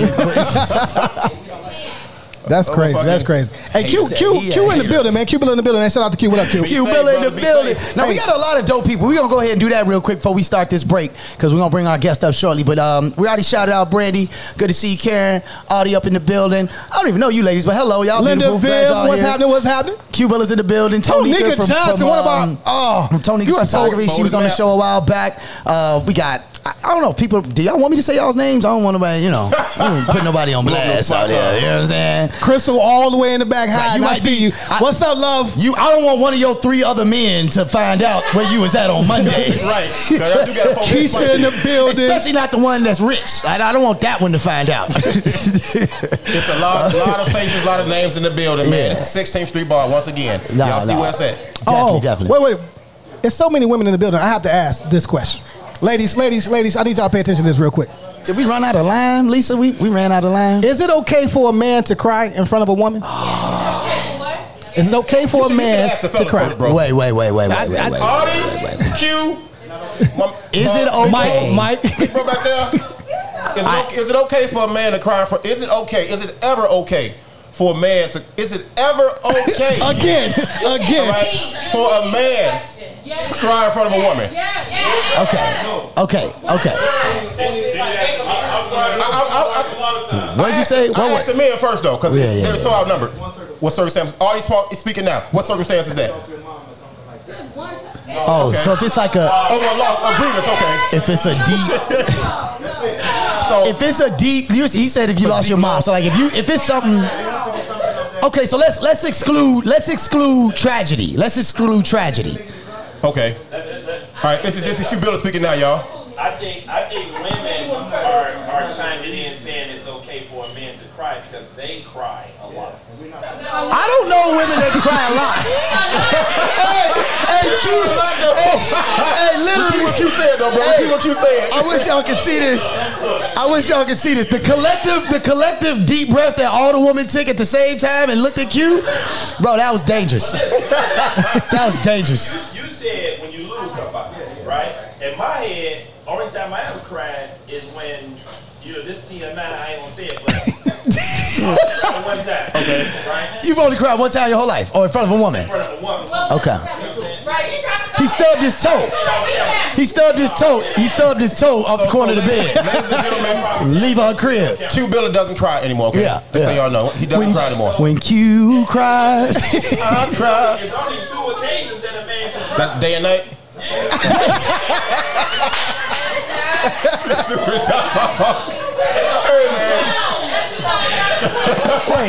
Wait. So okay, wait. Hold on, break it down. Hold on. So one time, people. One time. Okay. So listen. This is my perspective on it, right? I think that it is okay to cry in front of a woman and not feel a certain kind of way about it, right? But let me say this. It is certainly not something you want to do. It was not something you go after. You dig what I'm saying? Because there's just, listen, let's just be 100, man. I know this is gonna sound a little bit misogynistic. I'm sorry, this is just how I was raised. Sorry, Dad. But Baba Shango. There's Papa Shango. You remember the rest? Anyway. No, I don't. The issue is this. What men are truly afraid of and fearful of in this process is that if I cry in front of you over something kind of emotionally soft, it's gonna happen, bro. Like not my homeboy got shot, not, you know what I'm saying, my mom and them died, but just like my feelings are hurt today, right? There's no way that if a year later y'all break up that she's not gonna throw that at you, bro. Weaponize that shit. You're not. Huh? Feel like what? I do. Fuck it, I cry. Let me be clear. I have cried. I'm okay. Just not in front of her. No, okay. So here's the thing. I think a man will cry in front of a woman if he's vulnerable to that woman. Hey, so wait. Do men cry in front of their boys though? Huh? Do men cry in front of their boys? No. Do men cry in front of their boys? No. You said men cry when they lie? Men cry when they lie. Oh, so crying. So if a man cries in front of you, it's because he's trying to cover up something. Capital T, soft. He's trying to cover something up. He's trying to get you to not pay attention. Okay, now that's interesting. I did that once. That's trash. I did that once. I was 22. Oh, you are the proprietor of this behavior. Exactly. Hey, security. Exactly. Security, put him out. Security, get him. Exactly. Oh, you gonna Cuba Gooding Jr. that thing. You just gonna be in there like, I'm tired of this shit. That's it. Look. All right, let's define this.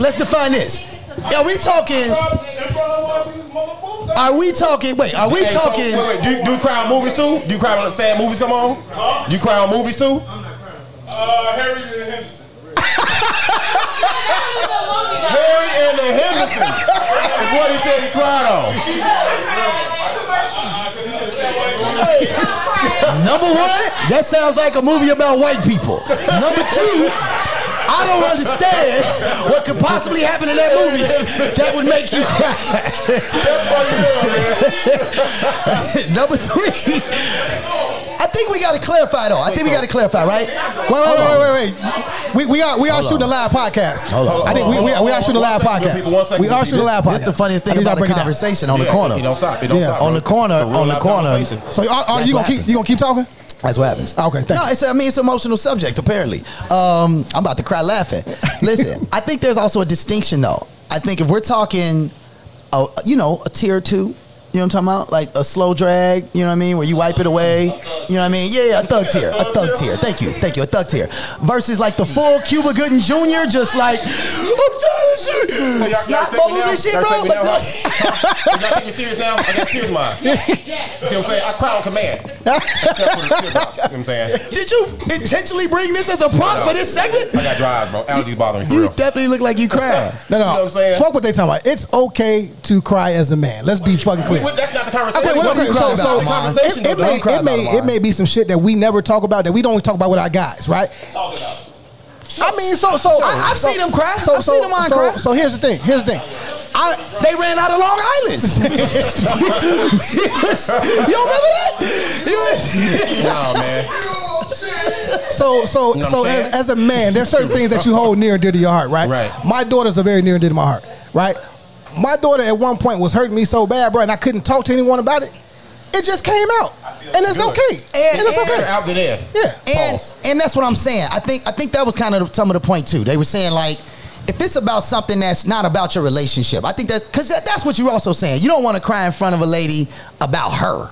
You know what I'm saying? Like, I don't want you to think you made me cry. You really don't, bro. Like, I don't want to do that. There's two things going on. One is that you're lying, or you fucked up that day. Yeah, I'm not finna be like, oh, I'm so sorry.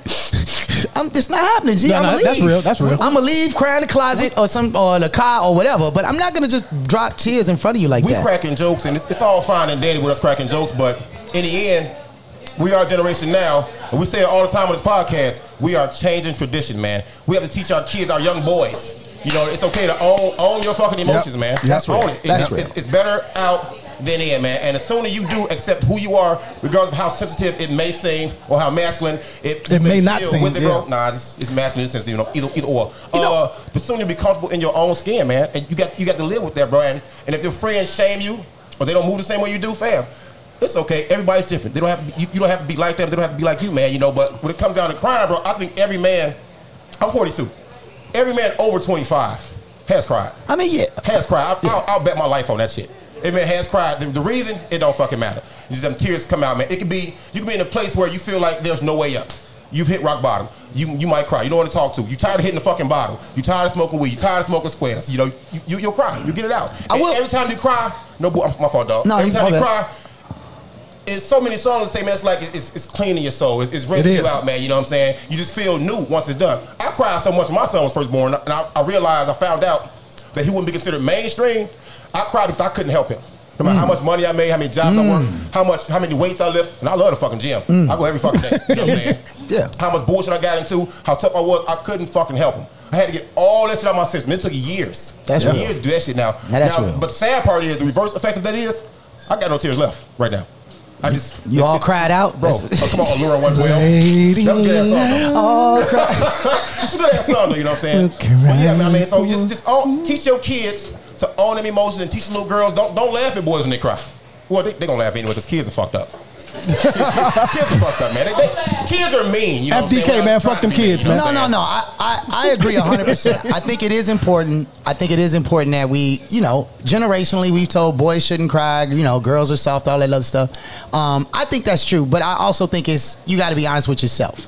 I think that you absolutely have to be honest. I know that I'm gonna feel some type of way if I cry in front of my lady, and then like the next day when I try and come strong, right, baby, let's go. She hates baby, let's go. But see, that touches on my ass, boy. You got your crying. But you have to be vulnerable to that woman. She has to not take advantage of that moment.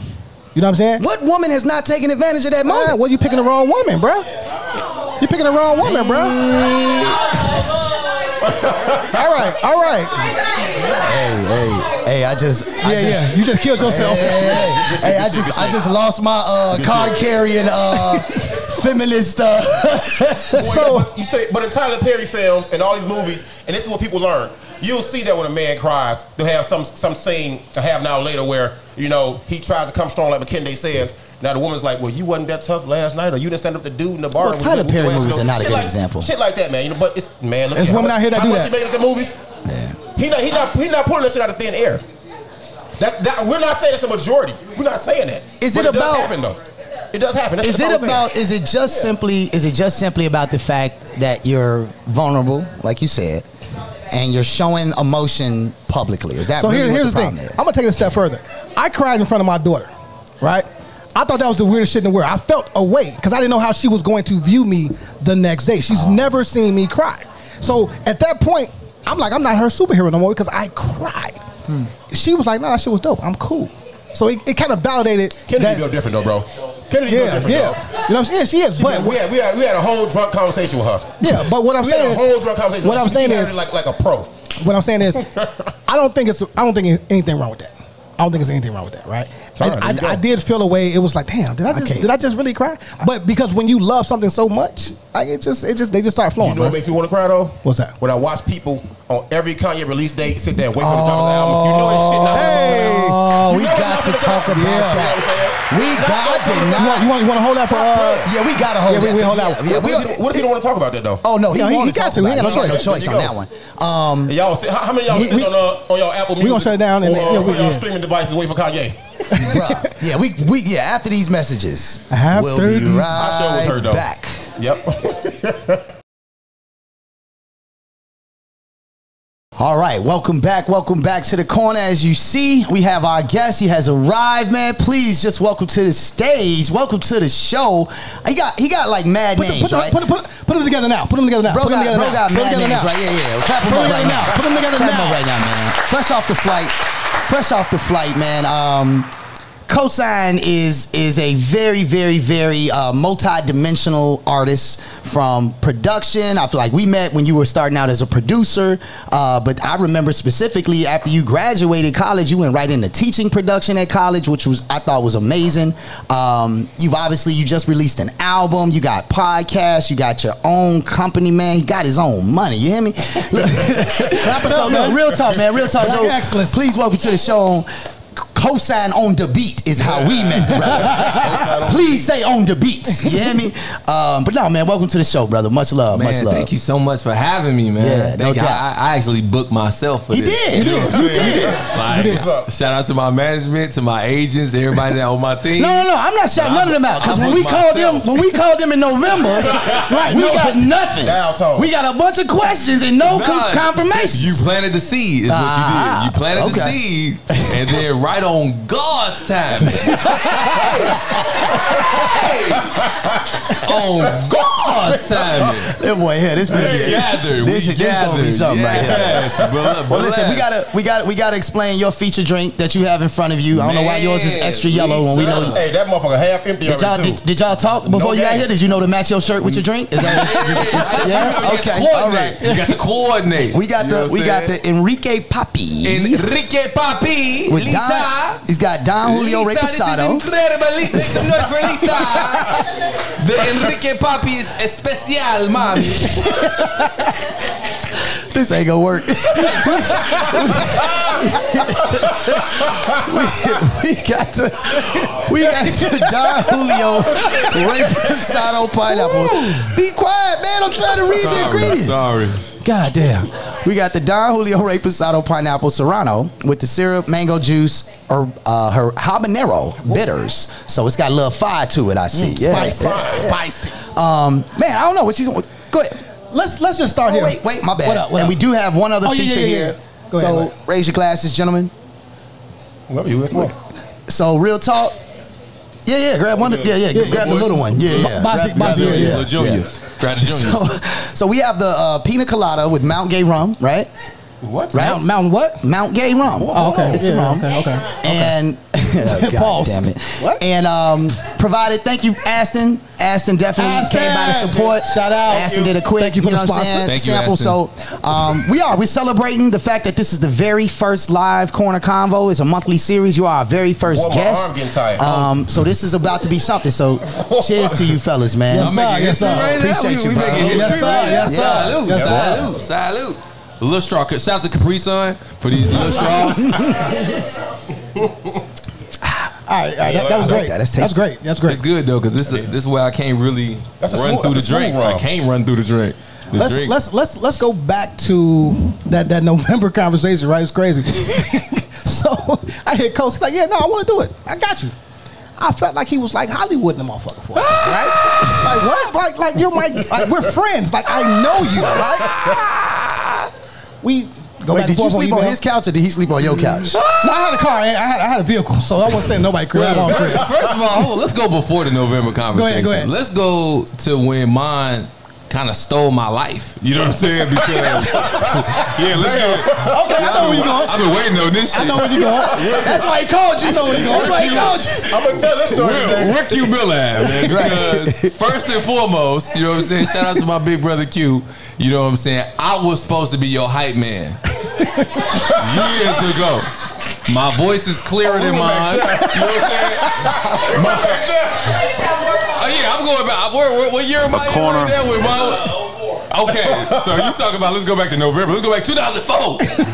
You know what I'm saying? When I was supposed to be Q Bill a hype man, and mine stole my life. You know what I'm saying? Because, you know, at the time, I really didn't have the confidence to be a rapper, but I had the confidence to be a hype man. You know what I'm saying? Off the background. I could be the other guy on stage. You know what I'm saying? Doing a lot of hand motions. Doing the little light. And the thing about mine is his voice used to be hoarse sometimes, and I used to be like, Mom, why wasn't you drinking tea last night? We had a show today. You up there with Q. He was drinking Long Island iced tea. Exactly. And mine is just like, fam, I'm actually his best friend in real life, so I can be however I want to be up here. And it don't matter. I'm sitting there doing push-ups. True story. I'm doing push-ups, trying to get myself together like, Q-Billy needs somebody that's going to take this seriously. Oh, he told me the same shit. Wait a minute. Hold up. You just brought it up. You just brought it up now. You just brought it up, bro. Hype Man Wars. Hype Man Wars is going down. You ain't never heard of somebody being jealous of a hype man. You know what I'm saying? Never like Q-Billy up there rapping.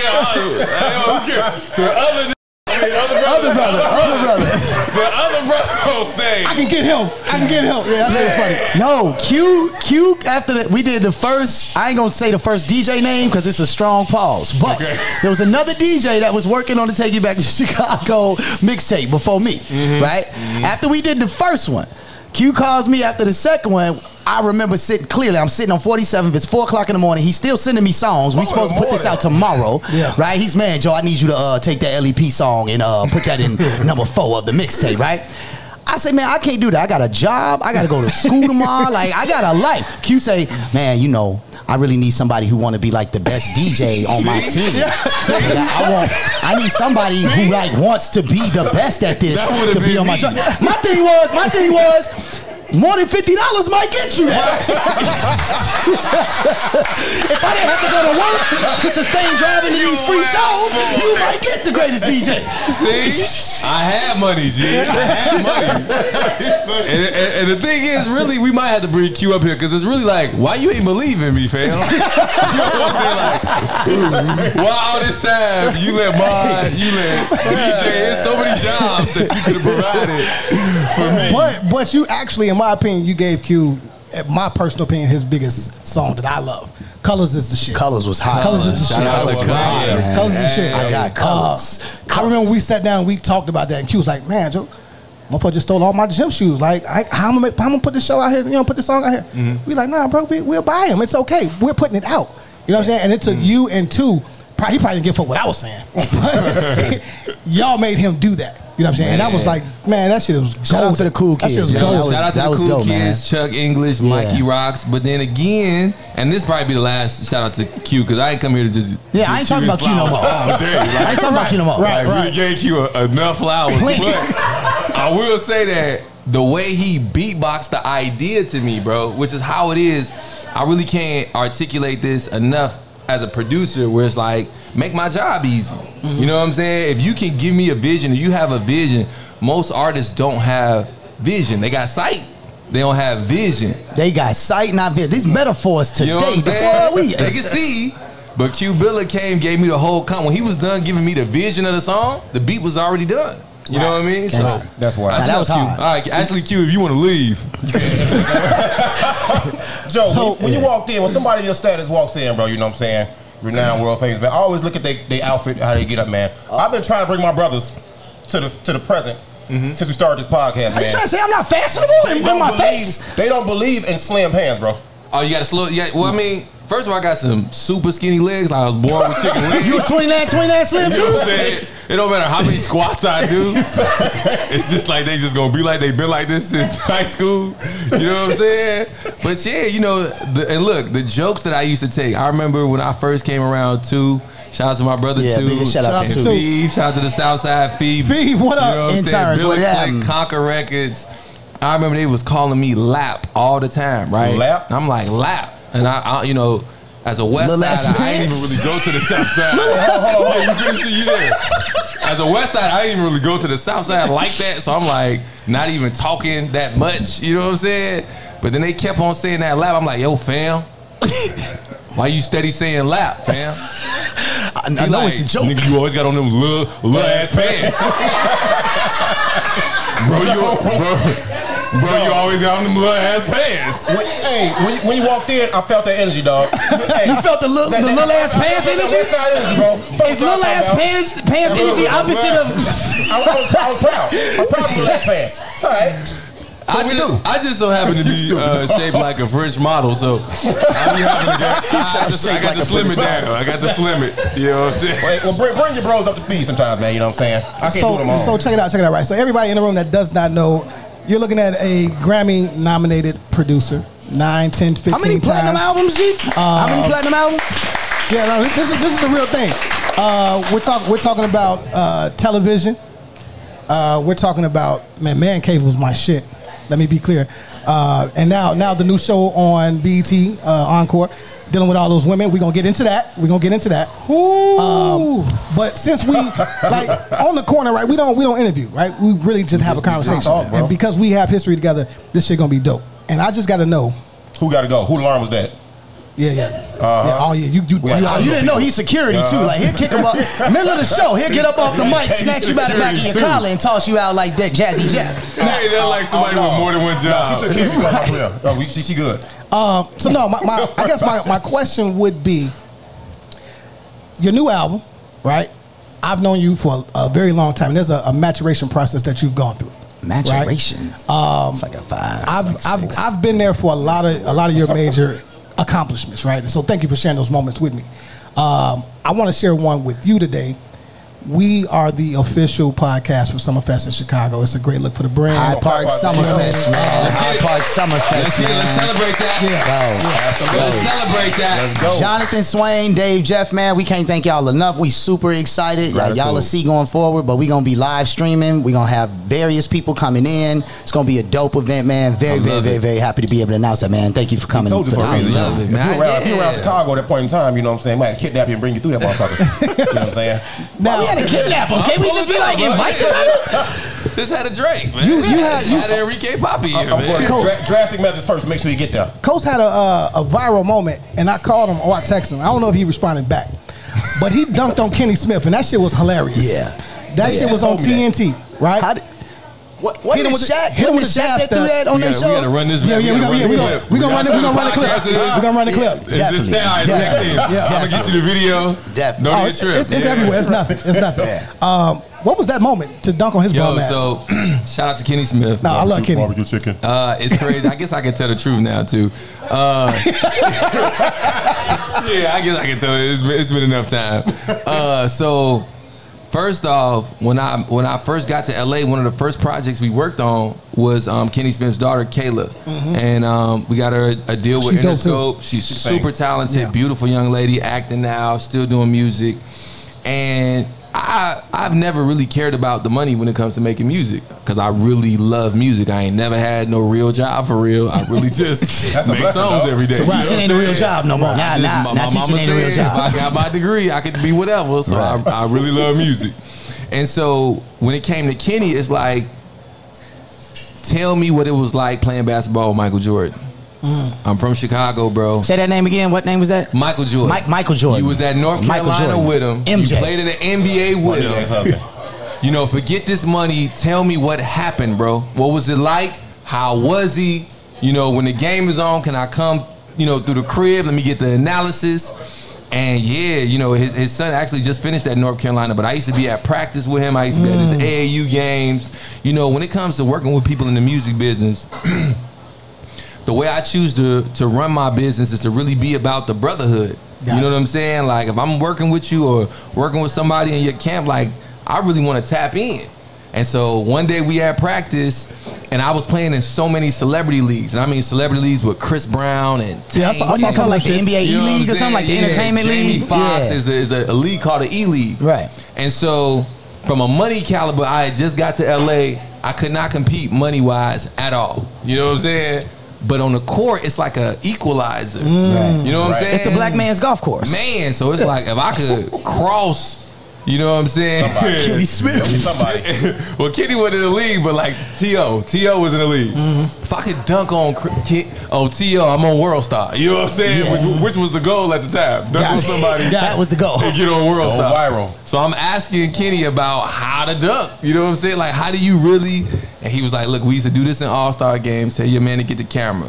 Fake left, go right, and go crazy. I'm gonna go left on purpose. And so it looked so bad on TNT. It looked like I broke Kenny knees. Yeah, that shit was too. Well, his knees already fucked up. Facts though, big facts. But it's like, I promise you, I got more love in the hood for dunking on Kenny absolutely. than any of my music. Like any of my songs that went #1. They was like, hey fam, why you dunk on Kenny like that, G? You petty as hell for dunking on him like that, G. Like fuck the Rihanna, you know what I'm saying? Fuck the KKK ass. Yeah, that's crazy. Straight up. That's real, man. Like, so you mentioned something right before we got on the show. You mentioned that you own your own masters. So one of the things that we were talking about earlier in the break is us educating young artists now who have the same dream, right? I mean, when I met you and Q and all them, y'all had already met, you know what I'm saying? We were in the boiler room. We were in the basement one day, right? And shout out to Noise, man, real talk. Noise, what up? And directed my video. Yeah. And which was dope. My movie. In my mind, watching at that time, watching you work till 5, 6 in the morning on some random local rapper's album, but working on it like this is the one that's gonna get me on, right? Like working on it with that same level, right? You learn more about the business from the producer side than the artist side because you have to start figuring those things out. So one of the things that we've really been talking about is how do we educate these kids that want to have that same dream, but they may not make it. They may not get to the Grammy nominations, right? They may not get to the TV shows, right? How do we teach them about the business so that they can still be a part of this industry that they love that produces billions of dollars? I mean, you teach them by teaching them, right? You share the information. But what you have to keep in mind as an educator is some ain't never gonna learn. Right. And some gonna have to learn the hard way. Me personally, I was one of them ones that had to learn the hard way. I had to get the bag, completely fuck up the bag. You know what I'm saying? Be right back in Maywood. You know what I mean? You know, I love telling my story. I was about to get back to the wood. No, tell that story. I love telling my story because it'd be like, dang, that's KOSINE. He on TV. You think it's sweet. I'm about to bust every balloon in here. My ass was right back in Maywood at my auntie house. Right after the first deal. Completely messed up. The bougie auntie or the regular auntie? Oh man, the regular auntie. Ain't no bougie aunties in there. My family always love when I come home from LA. They love it. You know what I'm saying? 'Cause it's like, oh, he back home. But I kind of hate it sometimes because because I done messed up the bag and I can't afford the rent. You know what I'm saying? And that's really why I'm here. It's like getting kicked out of college and then having to go to Triton. Like go to the junior college and like be. I'm sorry, you just shot to somebody. Me. I'm the one got kicked out and went to Triton.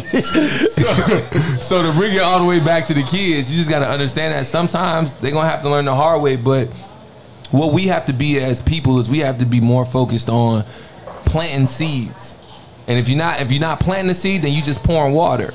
But we definitely not God, right? And people want to go around and play God and try to change things. We don't have that much control. But what we can do is plant those seeds. Every opportunity, plant the seed or water the seed. Sometimes these kids might come to you and might say something like that, like, you know, I was thinking about owning my masters. Oh, right. Oh, the seed's already been planted. So now, water. You know what? That's a great idea, young man. How hard is it? Is it like completely difficult? Do you have to do like a whole lot of things? Like, no, it's not hard. But the thing is that we've been deceived. Talk about it. We've been deceived on a lot of levels, and it depends on how deep y'all want to go. You know what I'm saying? Because as deep as you want to go, I'm here for all of that. I'm with all of the shits. Oh yeah. Hey, Jimmy Iovine and them, they watch. We already know what it is. I'm with every piece of the shits. You know what I'm saying? I'm at home. I'm comfortable. But we've been deceived that when we finish a song, the first thing that we need to do is get a deal. Sell it to a major label and sell off that master. We don't think that as soon as we're done with the song, we just became an owner of an original copyright. We don't think about we just became an owner of a piece of IP, intellectual property. Yep. You know what I mean? But being the salt of the earth, people, the way this country is designed, they're supposed to pay us for our ideas, fam. Facts. And there's been a lot of stealing going on for a long time. But we waking up every day. We having moments like this. We having brothers like this that have platforms like this, where brothers like myself can come and share and say, when you're done with that song, understand that you're the owner of an original copyright. Yep. It's basically a piece of art. Like you literally, like you wouldn't, I mean, granted, you make a piece of art, you sell it to, you know, whoever for its price, but you certainly have access to a space to say that, like you say, IP, your ideas matter. Your ideas are definitely profitable ideas. But let's be 100, man. When you are at that spot where you struggling and do want to give you a bag for this cut, right? Like I need to get that kind of imprint, right? I think it's a difficult conversation for a younger person to turn down that kind of bag. What is the thing? It's one song. So if you want to sell one song, sell one song. If you make music every day. You shouldn't be concerned, and your whole career shouldn't be based on one song. Album, right? You know what I'm saying? Part of the reason why I'm here today with you brothers is because of what? Y'all consistency. Talk about it. If y'all was gonna do this with or without me, because y'all have a podcast that's locked in, and that's where a lot of people forget. They're trying to chase a moment. It's not about moments, it's about lifestyle. Facts. I do this all the time. I do this every week. I do this every month. I do it every day. You know what I'm saying? And when you have that level of consistency, sooner or later, if it's meant to be, if it's in the Most High's plan, it's gonna happen. So you just want to see if we was popping, if it was serious. Oh, I'm sorry. If we was serious, I gave it away. Yeah. But I respect that though. I respect that. That's not all the way true. I'm pulling up this email, G. I'm pulling up the email. No, it's good, bro. Bro, like, look, yeah, it's super funny. You know how we do. That's right, and I'm a better footworker than you too. That's why I got chose. Yeah. Dance off too? Oh yeah, we can do that. What the fuck is going on? We do that. When you talk too much to somebody from Chicago, they gonna put two and two together right in the conversation and come right at your head in the same conversation. Right. Well, I got a two-part question for you though, yes, man. Sir. You know, I'm gonna kick it off with this. I'm 42. I don't know how old you are. It don't even matter. You know what I'm saying? I'm 38. 38. There you go. I didn't ask him if he shared it with y'all. All right. He not 30. The name of the album is called Truth Serums. I'm just gonna tell the truth. Please do. I take a man in his word. If he could say he's 25, I'd be like, all right, he's 25. Fuck it. You know what I'm saying? But you hear people complaining about how bad the city is now. You know what I'm saying? The city's this. It's not. It wasn't always like this. It's worse now. These kids, this, that. I'm like, fam. I survived the '90s. And I mean, I can see y'all angle because it may be more reckless now, but it was definitely violent in them '90s. 800 killings, 900, Caprini Green still popping, you know, projects still going crazy. You know, you mentioned LA. You live in LA. How often do you come back to the city? And when you come back, do you notice a difference? And is it for the better or for the worse? Or what space do you be in Chicago? I come back to Chicago all the time. As alumni of Columbia College, Chicago. Professor. As a former professor. Yeah, we can definitely talk about it. Created his own program. Like, let's go. Yeah, let me give you that Columbia College story, because for those that don't know, we about to let's get into it. It's actually, Lisa, if you don't mind, it's actually time for another Enrique Poppy. Cause he about to get in his bag. Yeah. Let's go. Tell some truth out here. I want to get to the point where I just start crying. I'll be like, yes. No. Yes. I want to get but let me tell you why. It's a whole conversation, dog. No, I'm gonna tell you why though. I'm gonna tell you why. We gonna come back to that. We gonna come back to that. I'm gonna tell you why though, because I do a lot of podcasts. I do a lot of panels. I speak a lot, right? And what I'm noticing is, especially like from before Man Cave, this is therapy for me, bro. Yes. Like y'all in here enjoying the podcast, y'all having drinks, all that cool, that's great. I came here and I booked myself for this so I could come talk to my friends and brothers that knew me before any of this life, bro. That's real. Because that's important. That's how I stay grounded. Yes. You know what I'm saying? So even with all of what people say about the city, watch this. I'm pulling up. Hey, I want the world to know I'm from Chicago. Hey, I'm pulling up. What you talking about? What you talking about? This is my home. That's my cousin right there. What up, fam? You know what I'm saying? My cousin came and got me from the airport. Why he look so serious though, G? Like, he do not look entertained. He's security. He the boss. He everything. He's staring through the window like Cyclops. He's the family. You know what I'm saying? But yeah, you know, I kind of forgot the question at this point. You know, no, you started out telling the Columbia story that you never told. All right, so let's get back to Columbia. Let's get back to Columbia because first at 18 years old, I went away to an HBCU, Tallahassee FAMU. FAMU, you know shout out to FAMU. To the Rattlers. And that was because my mama was overprotective. She never let me go outside. She was like, "You are not Marcos. What you now want to do is gangbang in my house, Marco, and wear the hat to the left, to the right. What a lie. Pull your pants up. You know what I'm saying? My mama used to be on my ass. I'm like, I'm going to Tallahassee. Then after my sophomore year, the unthinkable happens, right? My mom passes away from pancreatic cancer. And her last wish was that I graduate from college. And so she passed away after my sophomore year. 3 years later, I graduated with a 4.0 on Mother's Day. Hey, come on, man. Look at the big brain on Coast. Look at the big brain on Coast. All praise to the Most High. And it's crazy because I wanted to drop out of school. You know, education was her dream, right? And this is why I encourage everybody that's listening, that's watching, that's here in this room today, really find your motivation, right? Like, if you can't see it within yourself, right? I'm tapped out, I'm tired. That makes sense. But look around you. Look at your family. Look at the people that depend on you. Look at your children. You know what I'm saying? Like, find that inspiration outside of yourself and push the fuck through. Push word up through. On that one. You know what I'm saying? So I graduated. I'm the only student in the history of Columbia College Chicago to speak at graduation and not be the valedictorian. You know what I mean? But they understood that I needed to dedicate that degree to my mother. For sure. You know what I mean? And then they hired me. 23 years old, I became a college professor just the next semester. That was crazy to me, bro. I remember that. That was crazy to me because I just remember thinking to myself, like, you have zero like professional experience as a professor of a college, bro. Like, I get that it's Columbia and it's producing or whatever, but it's like that's not the same as building curriculum and lesson plans and like being in charge of other people's education. I was astonished when I found out. I didn't find out till 2 years later. You know what? Shout out to Mikey Williams, and then shout out to all the mentors out here, right? Because when I think about that moment specifically, he saw it in me before I saw it in myself. I didn't know that. Right. But he told me, he said, I've never had a student like you.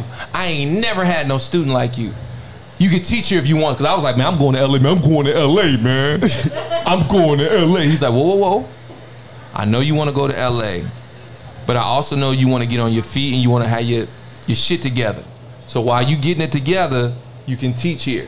And I don't care what you teach. Make up a class. I made up a class called hip hop beat making. Nice Wonder doing it at Duke now. Hip hop beat making. Because honestly, when I was there, I was like, man, why we don't do none of the stuff that I do on my mama basement in school? Or what Vive and 2 is telling me they do in LA. Like, we don't do this in school. Right. So I was always complaining. You know what I mean? Like, we ain't got no laptops. How we supposed to make beat? We got no laptops. Ain't no digital, no dolls, bro, no DA dubs. They got laptops for everybody. You know what I mean? They really let me do my thing. I was teaching on Pro Tools and Reason.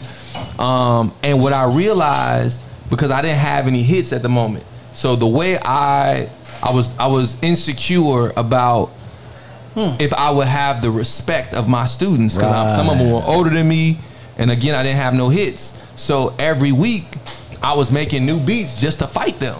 You know what I'm saying? Got it. You know what I'm saying? Like, hey, I'm doing that now. I know I ain't got no hits, but I did this last night. Bam! You know what I'm saying? I'm like, damn, professor, you made that last night. Right. You know what I mean? When you got it, you got it, dog. It ain't about what you got out there. And what it also did was it was this space for me to develop a formula for making hits and to learn how to articulate that formula. Is there a formula for making hits? 100%. Because in my mind, right? Again, I don't make beats, right? I do no music. Oh, you're not a musician today. I said today you're not a musician. I said I don't make beats. That boy went on record. I said I don't make beats.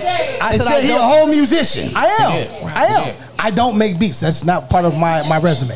What I'm saying is, I didn't know that there is a actual resume or a step-by-step process to making a hit. Because you're not a musician. So watch this. So sure. Sure. So watch this. 2010, I was selected as one of 5 U.S. VIPs to participate in a songwriting camp in Holland, right? Where there was this masterclass taught by the late Ralph Murphy. It's a 2-hour masterclass on songwriting. When I came back from that trip to Holland, I wrote my first triple platinum hit with Justin Bieber and Sean Kingston called Eeny Meeny. Let's go. Clap it up for the shout out to triple platinum. Shout out to triple platinum. That's real. This is why I always promote education. You know what I'm saying? Because that old white man, bless his soul, God rest his soul, I used to call him Dad. You know what I'm saying? After that, because one, you know, my daddy wasn't around like that, and I always wanted to daddy. That's not my fault. That's not my fault. That's not my fault. I was busy. I was busy. It might be your fault a little bit, man. I don't know how, but it might be your fault. But like, he gave me so much game, bro, and he was so giving until the day he left this earth, bro. That when I'm with new artists, like I just signed a kid from Chicago, and before he flew to LA with his dad to work with me, I sent him this lecture that I'm talking about, a Ralph Murphy lecture. And I sent it to him because when people are serious about learning how to songwrite, I send them that lecture and see if they take notes. Take it in, yeah. When this little boy came to the studio, opened up his laptop and had 2 pages worth of notes, I knew I was about to make a hit with him. I'm gonna work on this. I knew this is something. This is worth me investing in because Shorty take this serious. You know what I'm saying? And we did. We could. But on your podcast, bro, true story, my fault, bro. No, go ahead. Because y'all threw my question in trash. Well, here's the thing. B don't know each other. Hold on. Y'all that's why we put him right there. That's why we made sure he was in between. But look, real quick, before you do that, boss. Before you do that, yes, I am. I'm gonna tell you why. Listen. I know I'm telling you what to do. I know you don't like that. I'm gonna do it anyway. Why do you keep touching my ass on camera? Why do you keep touching me? You don't wait till after camera. No, you said you signed a young man, and on this show, we pretty much audition once a week to get signed. It's get signed time. I feel like it's time. It is. I'm in the studio while I'm in Chicago while I'm here, so it ain't like I'm not working, bruh. I think we. Yeah, I think you got bars. Let the bars be what they gon' be. No, we don't rap. Because I do. We don't rap. We're a barbershop quartet. No, we sing. Okay. We're a black barbershop quartet. Sing around the fire. Sing around the fire. Somebody give me an A. Somebody give me an A440. Let me. So what we're looking for is a new lead singer. We're looking for a new lead singer, so which means that's what you're auditioning for. On the corner. You're auditioning to sign us. You're auditioning to sign us. Duh. Fuck. We will back you up. Okay. He gonna sign himself. You auditioning to sign us. What? What is this? My brain just broke. When y'all hear this, and y'all can chime in. Everybody in the building. You want the choir in? We're gonna give them a full Sunday service vibe. Can y'all hear that? Here we go. Can y'all hear that? Y'all ready? Y'all ready? Here we go. Hey. Ooh, yeah. That's the wrong group, man.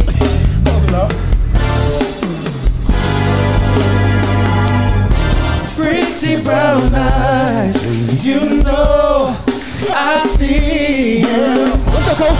It's a dish, I like the way you treat me. Oh, it's gonna be again.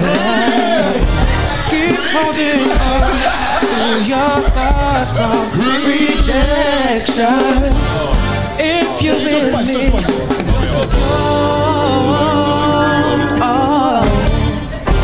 keep telling me that your time is always taken. Keep seeing you out alone. Yeah. Listen to love, your heart is pounding with desire. Never listen to this song for longer than 5 seconds. Everybody. Breaking my heart.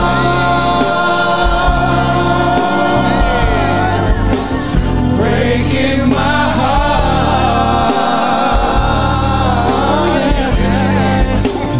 Breaking my heart.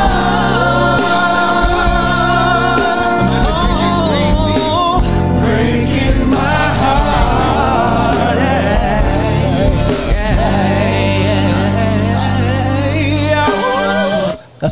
That was a exclusive. Are we good? Yeah. Are we good? That boy pulled the whole thing crazy. That boy pulled a whole David Ruffin like, y'all ain't selling records. David Ruffin. I didn't even know I was supposed to do it. Joe, as a producer, we gonna not do this motherfucker right here for real. I turn all this shit over. Wait, what? All this shit over, bro. Go ahead, get your shit out. All this shit, bro. Yeah. You know what I'm saying? Out of control. Joe, man, fuck y'all. It's my third time saying fuck y'all today. Damn. Number 3. 3 F-bombs. Look, Bossy want to talk. Bossy want to talk. I don't want to talk. It's just a simple question, bro. So I've been checking out the podcast, man. True Serum. And some people might miss it, but it's easy to see, man, that each episode is named after a song on the album, which kicks off really, really dope, man. And I started off watching 7th Streeter and another person, man. Just like, because you're so creative, was it easy to just do that, or was that lazy? And then where do you draw? It wasn't shit. It was because it was so creative in the jump. He's like, fuck it, let me use the titles. Really, that's it, man. Yeah, so this is the thing. What I noticed, especially being from Chicago, right? People, they just don't want to give you an opportunity. You know what I'm saying? They don't. They don't want to help you. You said people in general, not necessarily people from Chicago, right? People, Chicago is one of the most talented cities, most beautiful people. If you can make it out of this city, make it in this city, you can make it anywhere in the world. Facts. You know what I mean? Facts. No, definitely clap it up for Chicago on that tip. Let's make some noise for Chicago real quick. Real talk. One time. That's 100% right. Basketball, business, anything, bro. Like everybody come out of shop. Tattoo artists, everything. But what I mean is like, I remember getting to LA. One of the first people I worked with was Evan Ross. Okay. And so this man, mama, is Diana Ross, fam. You know what I'm saying? Light skin. Ain't nobody I grew up with. What's that light skin? You know what I'm saying? In Chicago, mama, anywhere close to Diana Ross, bro. You know what I'm saying? Right. So we have to work so hard to get in the business and to get noticed. You know what I mean? Kind of forgot where I was going with the point. So that's twice. That's twice. Hey, fuck my question. Everybody say fuck my question. Did you say your question one more time? Because I just started thinking about how hard it was to get it out. Right, he went back. He went back to a dark place. Just where do you draw your creativity from, man? You know what I'm saying? Especially after dropping triple platinum hits and producing for some of the biggest names out here, it can get. Oh, and you was talking about I got it. You was talking about the podcast too. Right. Because you said the True Serum podcast. You worse than me, dog. I be smoking weed too. But, so what it is I said with this project, I'm gonna make sure I do my part. So I put out the project. I put out the album. I mean, I put out the short film. It's a 28-minute movie. It's a short film. Shit was dope. Shout out to Noise that goes with the album. Yeah. And then I thought, but you know what? They gonna say they didn't hear the album. They gonna say they didn't see the short film. So let me hit them with a podcast and just do 7 episodes representing the 7 songs on the album. Dope. So that way I know that when it came to my project, I did everything I could. I did my part. Facts. I gave myself a major label rollout as an independent black record label owner. Real talk, man. Real talk. And to be 100, we had jokes earlier, but what's funny is you actually said that in the email. You was like, yo, I got a lot of projects cooking. That was back in November. You was like, I got a lot of projects cooking. We didn't know what they were. So when you dropped them, it was like, bro, that's when the work was getting done. That's what you had been working on for the last, like the podcast, the album, the video, and everything. So it does make sense too. It's this book that changed my life. It's a few books, right? So when it came to publishing and intellectual property, that's Rich Dad Poor Dad, right? That's what I learned about residual income. You do something one time and get paid for it forever. I can literally look in my ASCAP, my Sony portal, and see $1 million made over over the course of my career. But that's from writing songs in my mind. You know what I'm saying? Like we make songs out of thin air, bro. Facts. You know what I'm saying? Like cats make songs, dances, all that stuff out of thin air. So to be able to look at $1 million plus from just being consistent and staying down is the ultimate blessing. So now let's talk about so my bad. One more book. The other book is The 4 Agreements. And one of the 4 agreements is not to take things personal. You know what I'm saying? So facts. When I hit y'all back in November, y'all gonna stop pressing me about this shit. No, it's funny. I didn't take it personal. I didn't take it personal. Like, cause look, I'll text you like Happy Father's Day. Like you hit right back. Happy Father's Day. That's friend shit though, right? But you know what though? Think about me and you, man, and all my homies though. It's all about the people that call you for no reason. Right. Yeah. When they call you, I remember calling my line brother one day during the quarantine. He like, yeah, what's good, fam? What's good? Yeah, but what's good? I'm like, ain't nothing good, bro.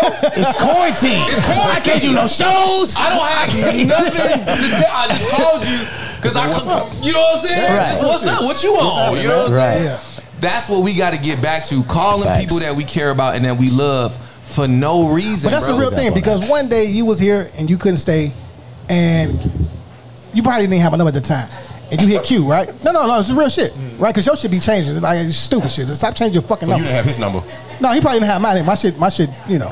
Okay. G14 to classified. What's one but of the man said, man, I'm gonna leave you these tickets. The Kevin Hart show, complete VIP, love, right? Super love. I forgot about that. You know what I'm saying? Hey, that's love. That's love, bro. He's like, I did that. Yeah. I showed you that love. But then he's called me and be like, bro, I want to talk to you about your marriage, right? I want to talk to you about relationships. It's like we've had these conversations. Real conversations. Yeah, so it's not. This is not no fake fly by night. Oh, I just know him. Like, come through. Like, nah, this is a real conversation with a friend, with a brother who I love, and I've seen from the start to now, everything in between. You know what I'm saying? Q's always been our conduit. You know what I'm saying? Stop shouting Q out, man. No, but Q's my brother too. You know what I'm saying? Shout outs, man. Stop shouting. Early this ain't morning, about Okay, you're right. This ain't about Q. I got you. Awesome ass out here, man. He awesome as fuck, right? He awesome as fuck, right? It's so amazing. Right. Fuck on. Hey, bro. Why you gotta be so dope? Yeah, right. Wait, I'm changing the whole script. Please. Is it okay to cry in front of your lady?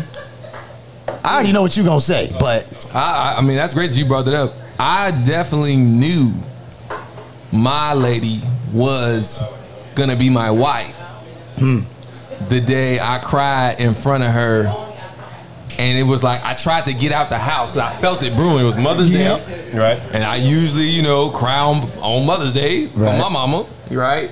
But I just didn't feel like crying in front of her because we weren't even cool like that. You know what I'm saying? Wait, what does that mean? Hold on. Oh, you just met her. It means that he's not ready to be vulnerable. Like you weren't ready to be vulnerable to her. I wasn't ready in that moment. Why not though? At the moment, here you go. Just because, chill, man. Chill, man. I tried to do the low key. Yeah. Nah, because man, who the hell want to cry in front of their old lady? Exactly. Man? Who the hell want to cry in front of their lady? It's not something you intend to do. But what I will say is, I definitely started crying. And who smell good? Like, oh, you smell good. Well, you smell like the red oaks in the Big Bear Lake. Okay, all right. Thank you. I will say that. He like, who smell good? She was like, who smell good? Who, me? So I remember this day because I'm trying to get out the house. I like, this lady don't need to see me cry. I feel a breakdown coming. Let me just take a little drive. And she hit me with that, baby, what's wrong? Just like that in that voice? Damn. Right as I'm in the garage, like damn near, baby. And I told her, I was like, this is the moment in life where I'm supposed to fall off and people supposed to forget about me.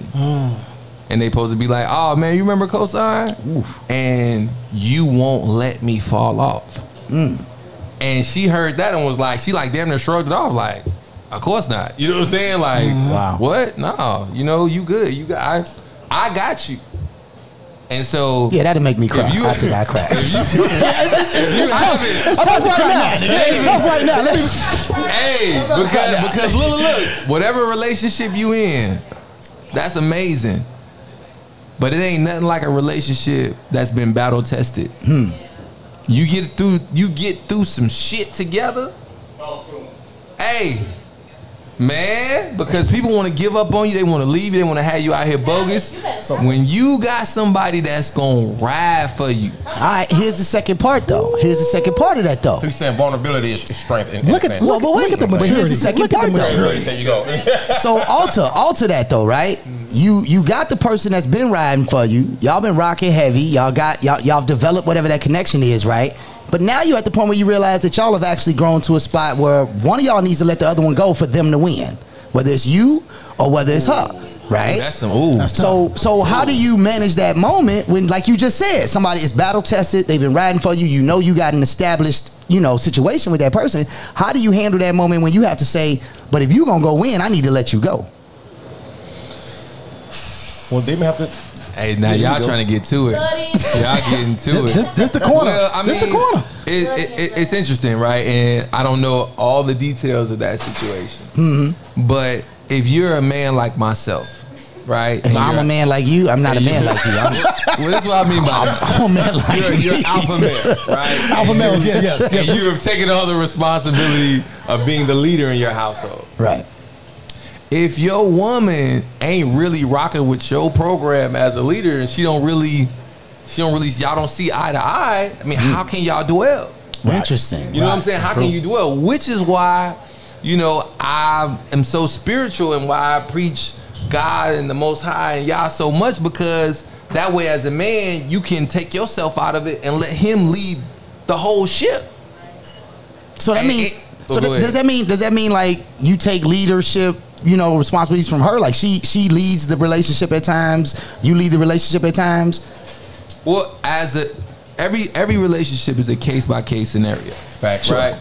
So depending on that man and what he looks for in a woman. Myself, I do look for leadership skills in a woman because if there's areas in life where I'm weak, it'd be great for you to be strong in those spaces. But see, that's why I always preach the term teammates. You know what I'm saying? Because partners. when one person isn't, and like, if I'm a scorer and you're a rebound the fan, why not let me shoot and you go clean up the glass? You know what I'm saying? We out here. That's it, bro. And we out here. You call your wife? You call your girl fam? Dennis Rodman. The thing about Dennis Rodman.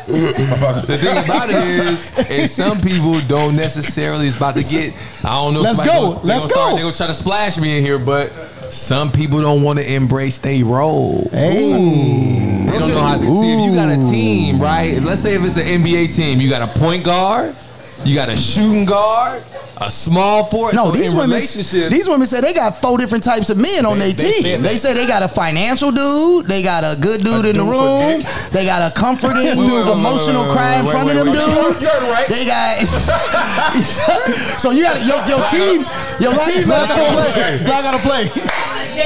We got a family. She got a 4-piece spicy? That's what she said. Facts. Every woman agreed. Every woman agreed. Every woman agreed. All right, so take me back to the top because y'all just threw me into the fire. Yeah. Take me to the top. I guess my point is, you said we talking about the idea that you have to embrace your role to be a part of a team, and I agree with you, right? Like sometimes it's difficult to embrace the role. Said it first, but that's true. But you have to embrace the role that you have in that particular relationship, and that role may be different in a different relationship, right? So we were just saying in general, like when you know you have to actually let somebody go because they're gonna be great without you. They need space to grow. They're gonna be great without you. You stepping outside of their space so that they can go and do something. Can you manage that as a man? Can men deal with that? Can men deal with that kind of thing to say, when I think you're better without me? When I think about my ex before I locked in with my lady right now, that one right there, like, man, I definitely wanted to marry her. I was sold out. Let me tell you something. She was bad. You know what I'm saying? She had it together. I'm like, I love you, good. I love you, right? But again, she wasn't really rocking with my plan. She was rocking with me.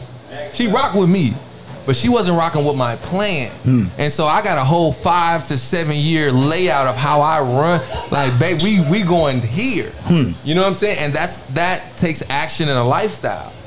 And again, if somebody doesn't want to tap in and you got to let them be great, you got to let them be great. Hey, Kos. You know what I mean? And that takes maturity to not stay in something that you know is going to be toxic. Yes. It's going to get toxic. If you know you're not supposed to be there, that's not your purpose.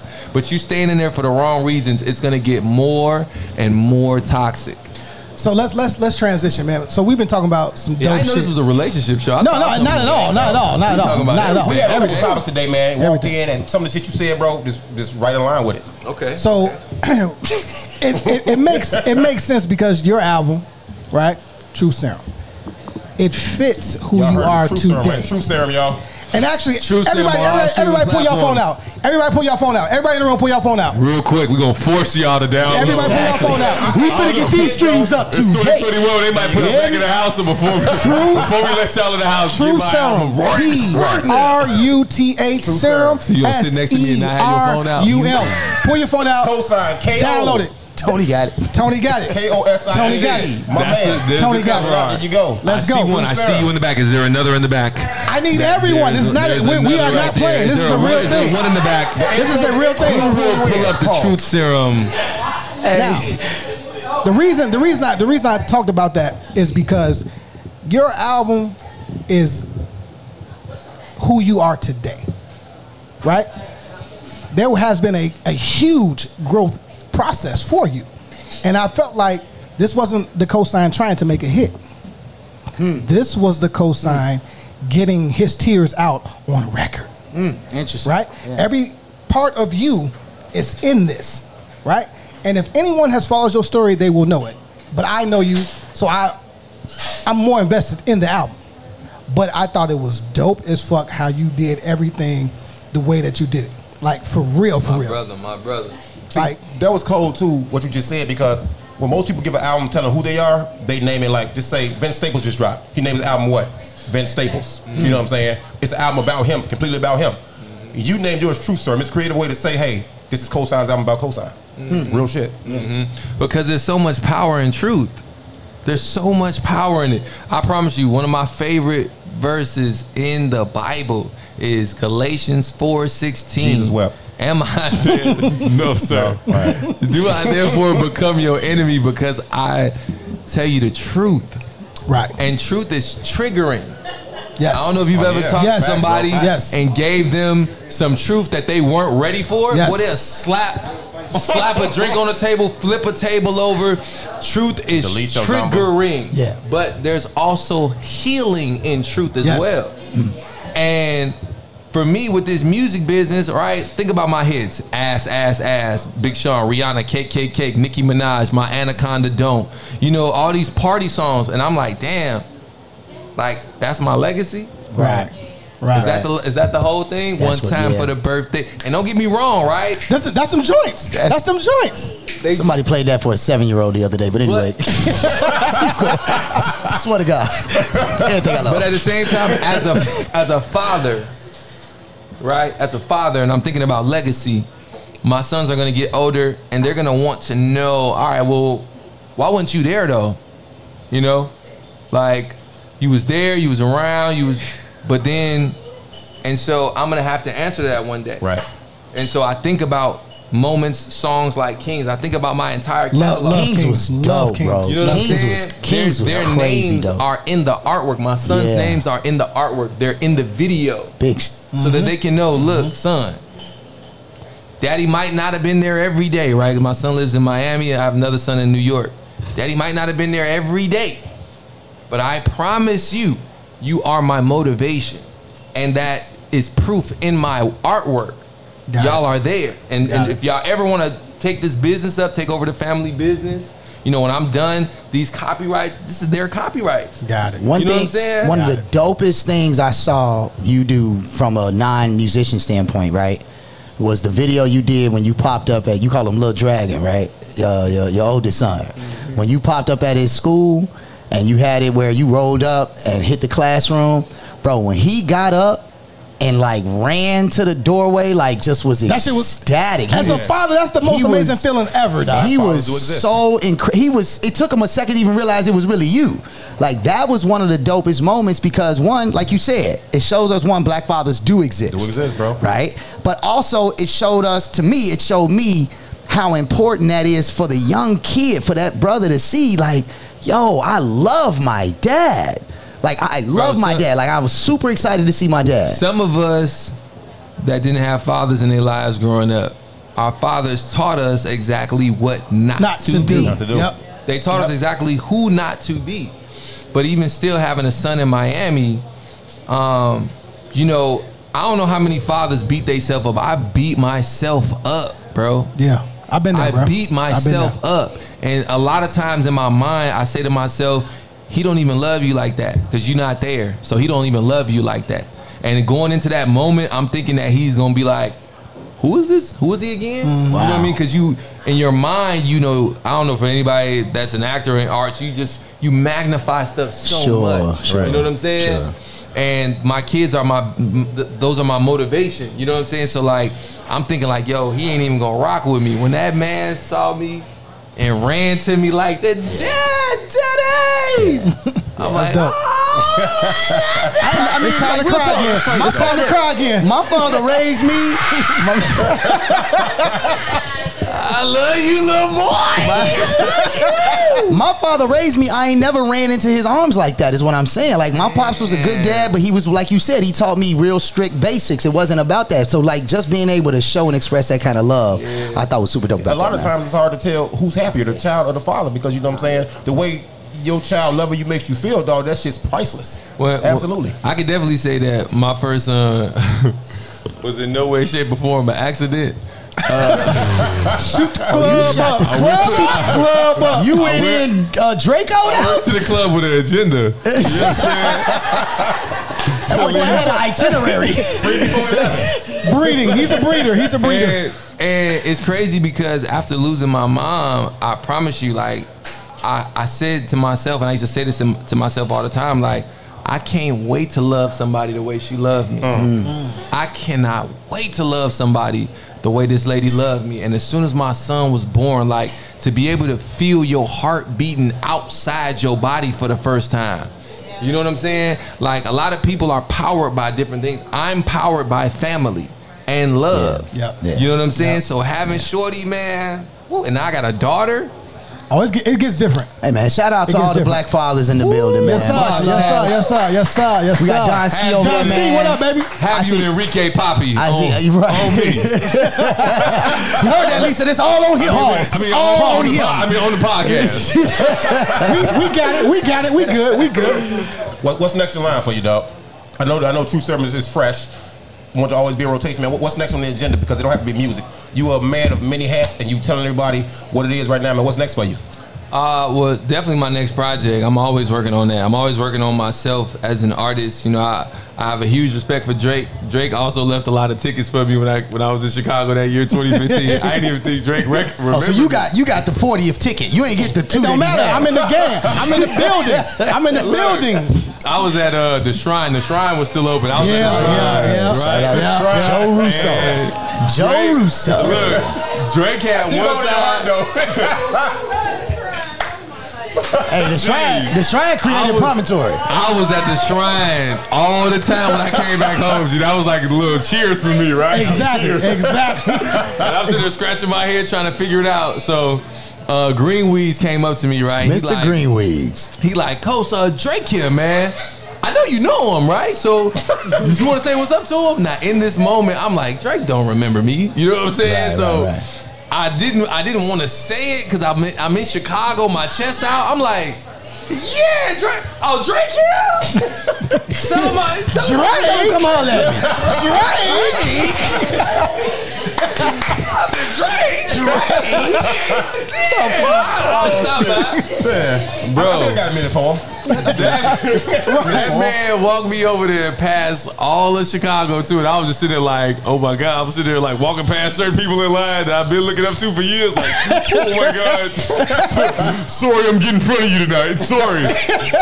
Pardon my back. Excuse me. Part of my greatness. Man, that man gave me 10 tickets, man. Yeah, nice. 10 tickets. I'm sitting there right at the concert, like, Coach, you got this. Like, those moments helped me to get my confidence back, bro, because when the interns went their separate ways, bro, I was out here crushed. You know what I'm saying? It was a real thing for you, mental health wise, because we talk about mental health as men on this show. We talk about women's mental health as well. I remembered, again, having those conversations, talking to Q and talking to you, and again, you even talked about it on your podcast about how, was that your cousin or your auntie? My cousin. Your cousin, right? she was like, sorry, boy, you tripping. You know what I mean? And I want you to talk about that for a moment because a lot of people don't see that. A lot of people don't see that. Yeah, that's when I mean, I'm not gonna. I'm trying not to say Q name one more time. But I never forget. I know. One time I was talking to Q, like, man, my life is in shambles. He was like, "You want to know why? Do you want to know why? Because you don't want to be the greatest hype man." He said, "You want to know why? Because while 2 was out there thinking about his future and setting himself up, you was having too much fun. Big fun. You was having too much fun." And I was like, damn, yo. That's gangster. That's a real friend, though. That's a real friend. It's true. You know what I'm saying? Like, you go out there and you out there living a dream and you taking it for granted. You taking advantage of it. You're not taking it serious. And you don't realize that it can be going like this. Yeah. You know what I'm saying? As I always say, some people got to learn the hard way. It was going like that. You know, and shout out to my family for coming out to LA, packing my stuff up, putting my stuff in storage. You know what I'm saying? My auntie giving me the upstairs room to really put it back together. And guess what? It's the best thing that ever happened to me, bro. Yeah. Because I came back home to Chicago and washed the Hollywood sauce off my body, fam. Right. Please do. Right. Please do. You know what I'm saying? Please I turned back into Marcos. I got around people that don't even care about KOSINE. Right. They happy that Marcos is home. Yeah, you the homie, bro. They 2 different people. Hell yeah. You got like 6 alter ego. Hell yeah. Hell yeah. It's out here. I'm gonna say this because we gonna wrap it up, but I'm gonna say this about home. Hold on, bro. Y'all just go keep on. Oh, you got another question? No, I really don't, man. But you really don't. So why you cut me off in the middle of my question if you ain't got a question? We ain't gotta cut it off, man. We here. Anyway, though, man. But anyway, Joe, you can even give me your top 5 Chicago albums or your top 5 inspirational albums. I really Chicago. Nah, it's got to be Chicago. Really Chicago. It's got to be Chicago. Chicago. Number 1 podcast in Crucial Chicago. Conflict, Final Tick. Yep. We all had that one. Anything from Twista and Common. Okay. That's not fair. They got like 12 albums apiece. Because you like, just threw in 12. Like Waterful Chocolate. Like that was my shit. And it all makes sense. But you got to name the actual album that's in the top 5. It don't have to be in the order. Adrenaline Rush. Okay. Common, One Day It'll All Make Sense. Thank you. Kanye West. I'm gonna say College Dropout just because that was out while I was graduating. Right. And I still stayed in school, even though my favorite album was called College Dropout. Me too. You know what I'm saying? Shout out to my mama. And last album, Lupe Fiasco, Food and Liquor. Good job. Your list sound exactly like mine. He clapping up for himself. Y'all put me on the spot. No way clapping up for himself. That's true, because he got to work with all these people. Like he got stake in the game. Hold on, wait. No. He mentioned Kanye, right? So when you were out there working with Kanye in the farm fields, right? Shout out to Kanye. Because you play saxophone, right? Shout out to Kanye. The man's a real musician. Like we're not just hitting the MP. You know what I'm saying? What was that moment like? Working with Kanye. So shout out to Ray Romulus from the Stereotypes. That's who called me to work on Kanye's album.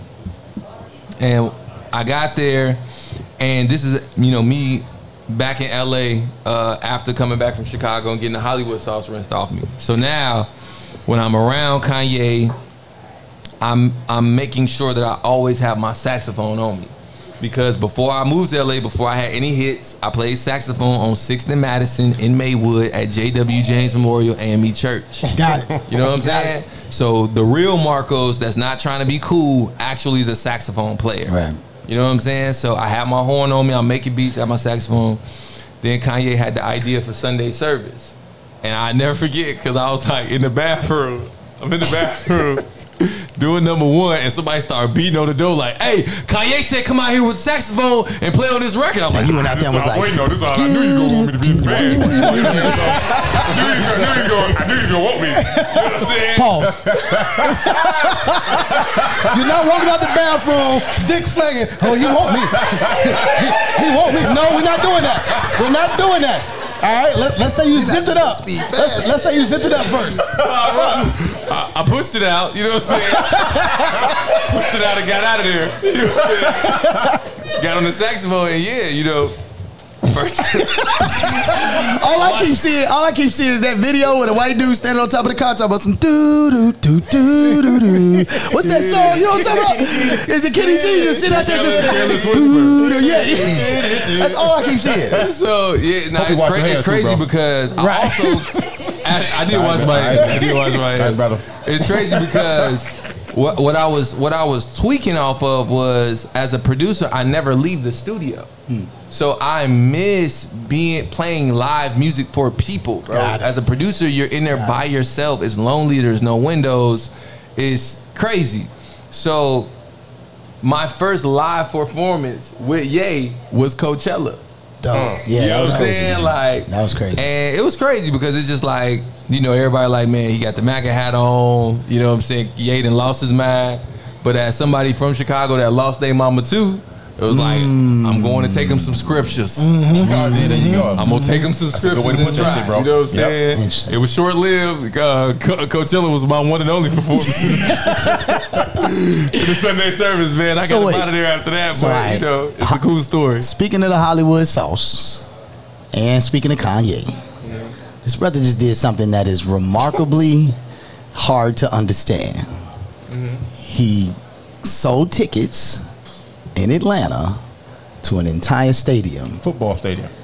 He walked in and he played an album that didn't exist. And he stood there and watched people listen to all of the songs that didn't exist. I got no hate for Kanye. Why?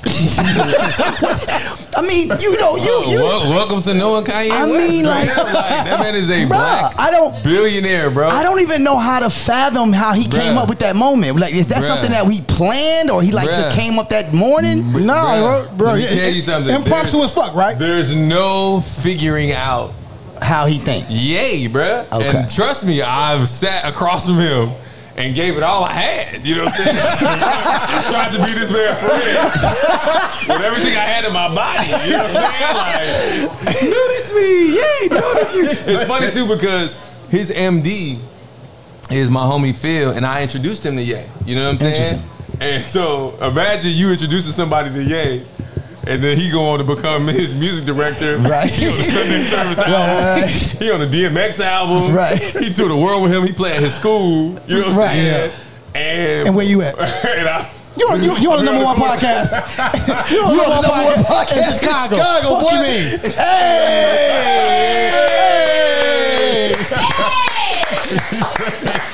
Hey man, I think it's time to wrap it up, man. I think, but I think it's again, I don't think it has to be said, but we say it anyway, man. Like, as just brothers, man, being from Maywood, man. Like, I didn't even know that until later in our life that we was from the same neighborhood. We never crossed paths because you went to St. Joe's. That's a different conversation. But Mighty Proviso East, let them be known.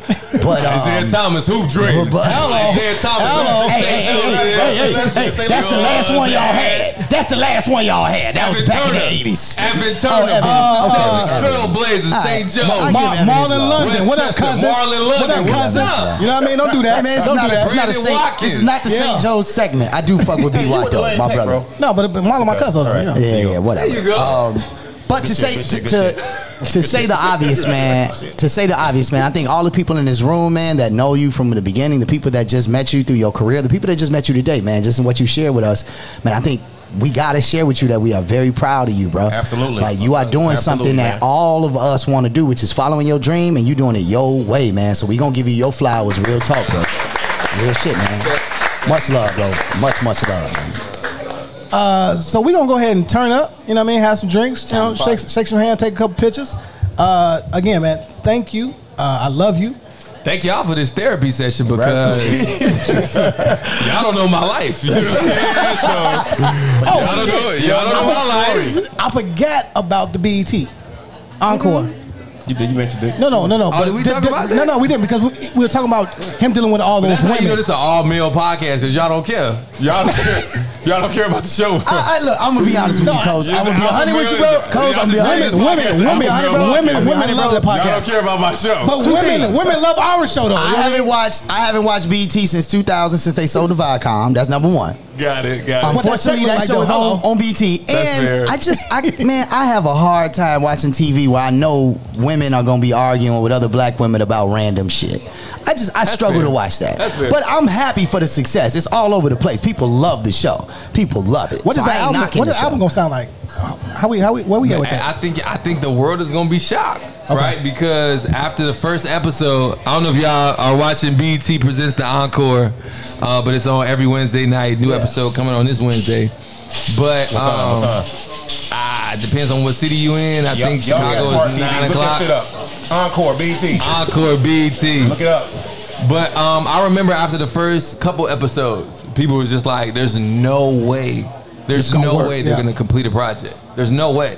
Yeah, you know it just seemed weird. It seemed so random. And I can absolutely guarantee you that there is a project. That's what's up. You know what I'm saying? That's what's up. It's on my phone right now. And it's super. We finna win that. Off mic. We'll do a secret listening thing.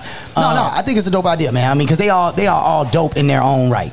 You know what I'm saying? They're legends. I mean, we grew up on Total, 702, Black, 3LW, Cherish, Nivea, you know, Danity Kane. You know what I'm Clap saying? it up to them sisters, man. Real talk. Oh my God. Why are you attacking me?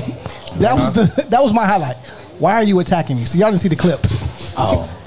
Shorty, one of the twins. I saw this all over Instagram. It was all over Instagram. One of my homies the other day, he answered the phone and said, "Why are you attacking me?" Right. Yo, I love Chicago, but I hate Chicago. Because I called my partner, that man said, "Why are you attacking me?" Chicago, they gonna give you the smoke, dog. Hey, man, look, it's the Corner Convo, man. Episode 57. We out. Love y'all. Everybody. What we doing? You not gonna drop the last song? The last song? Bro, we still trying to get signed. He ain't sent us no paperwork or nothing yet. Oh, okay. Well, fuck it then. All right. Well, don't miss your beat now. Right. This is the opportunity. Write your life. All right. Okay. Brothers is supposed to sing. Exactly. Sing. You gotta give it a little bit more gas. Give it a little bit more gas. Nope, too much gas. To be more clever, I want it. Okay. Things we told you.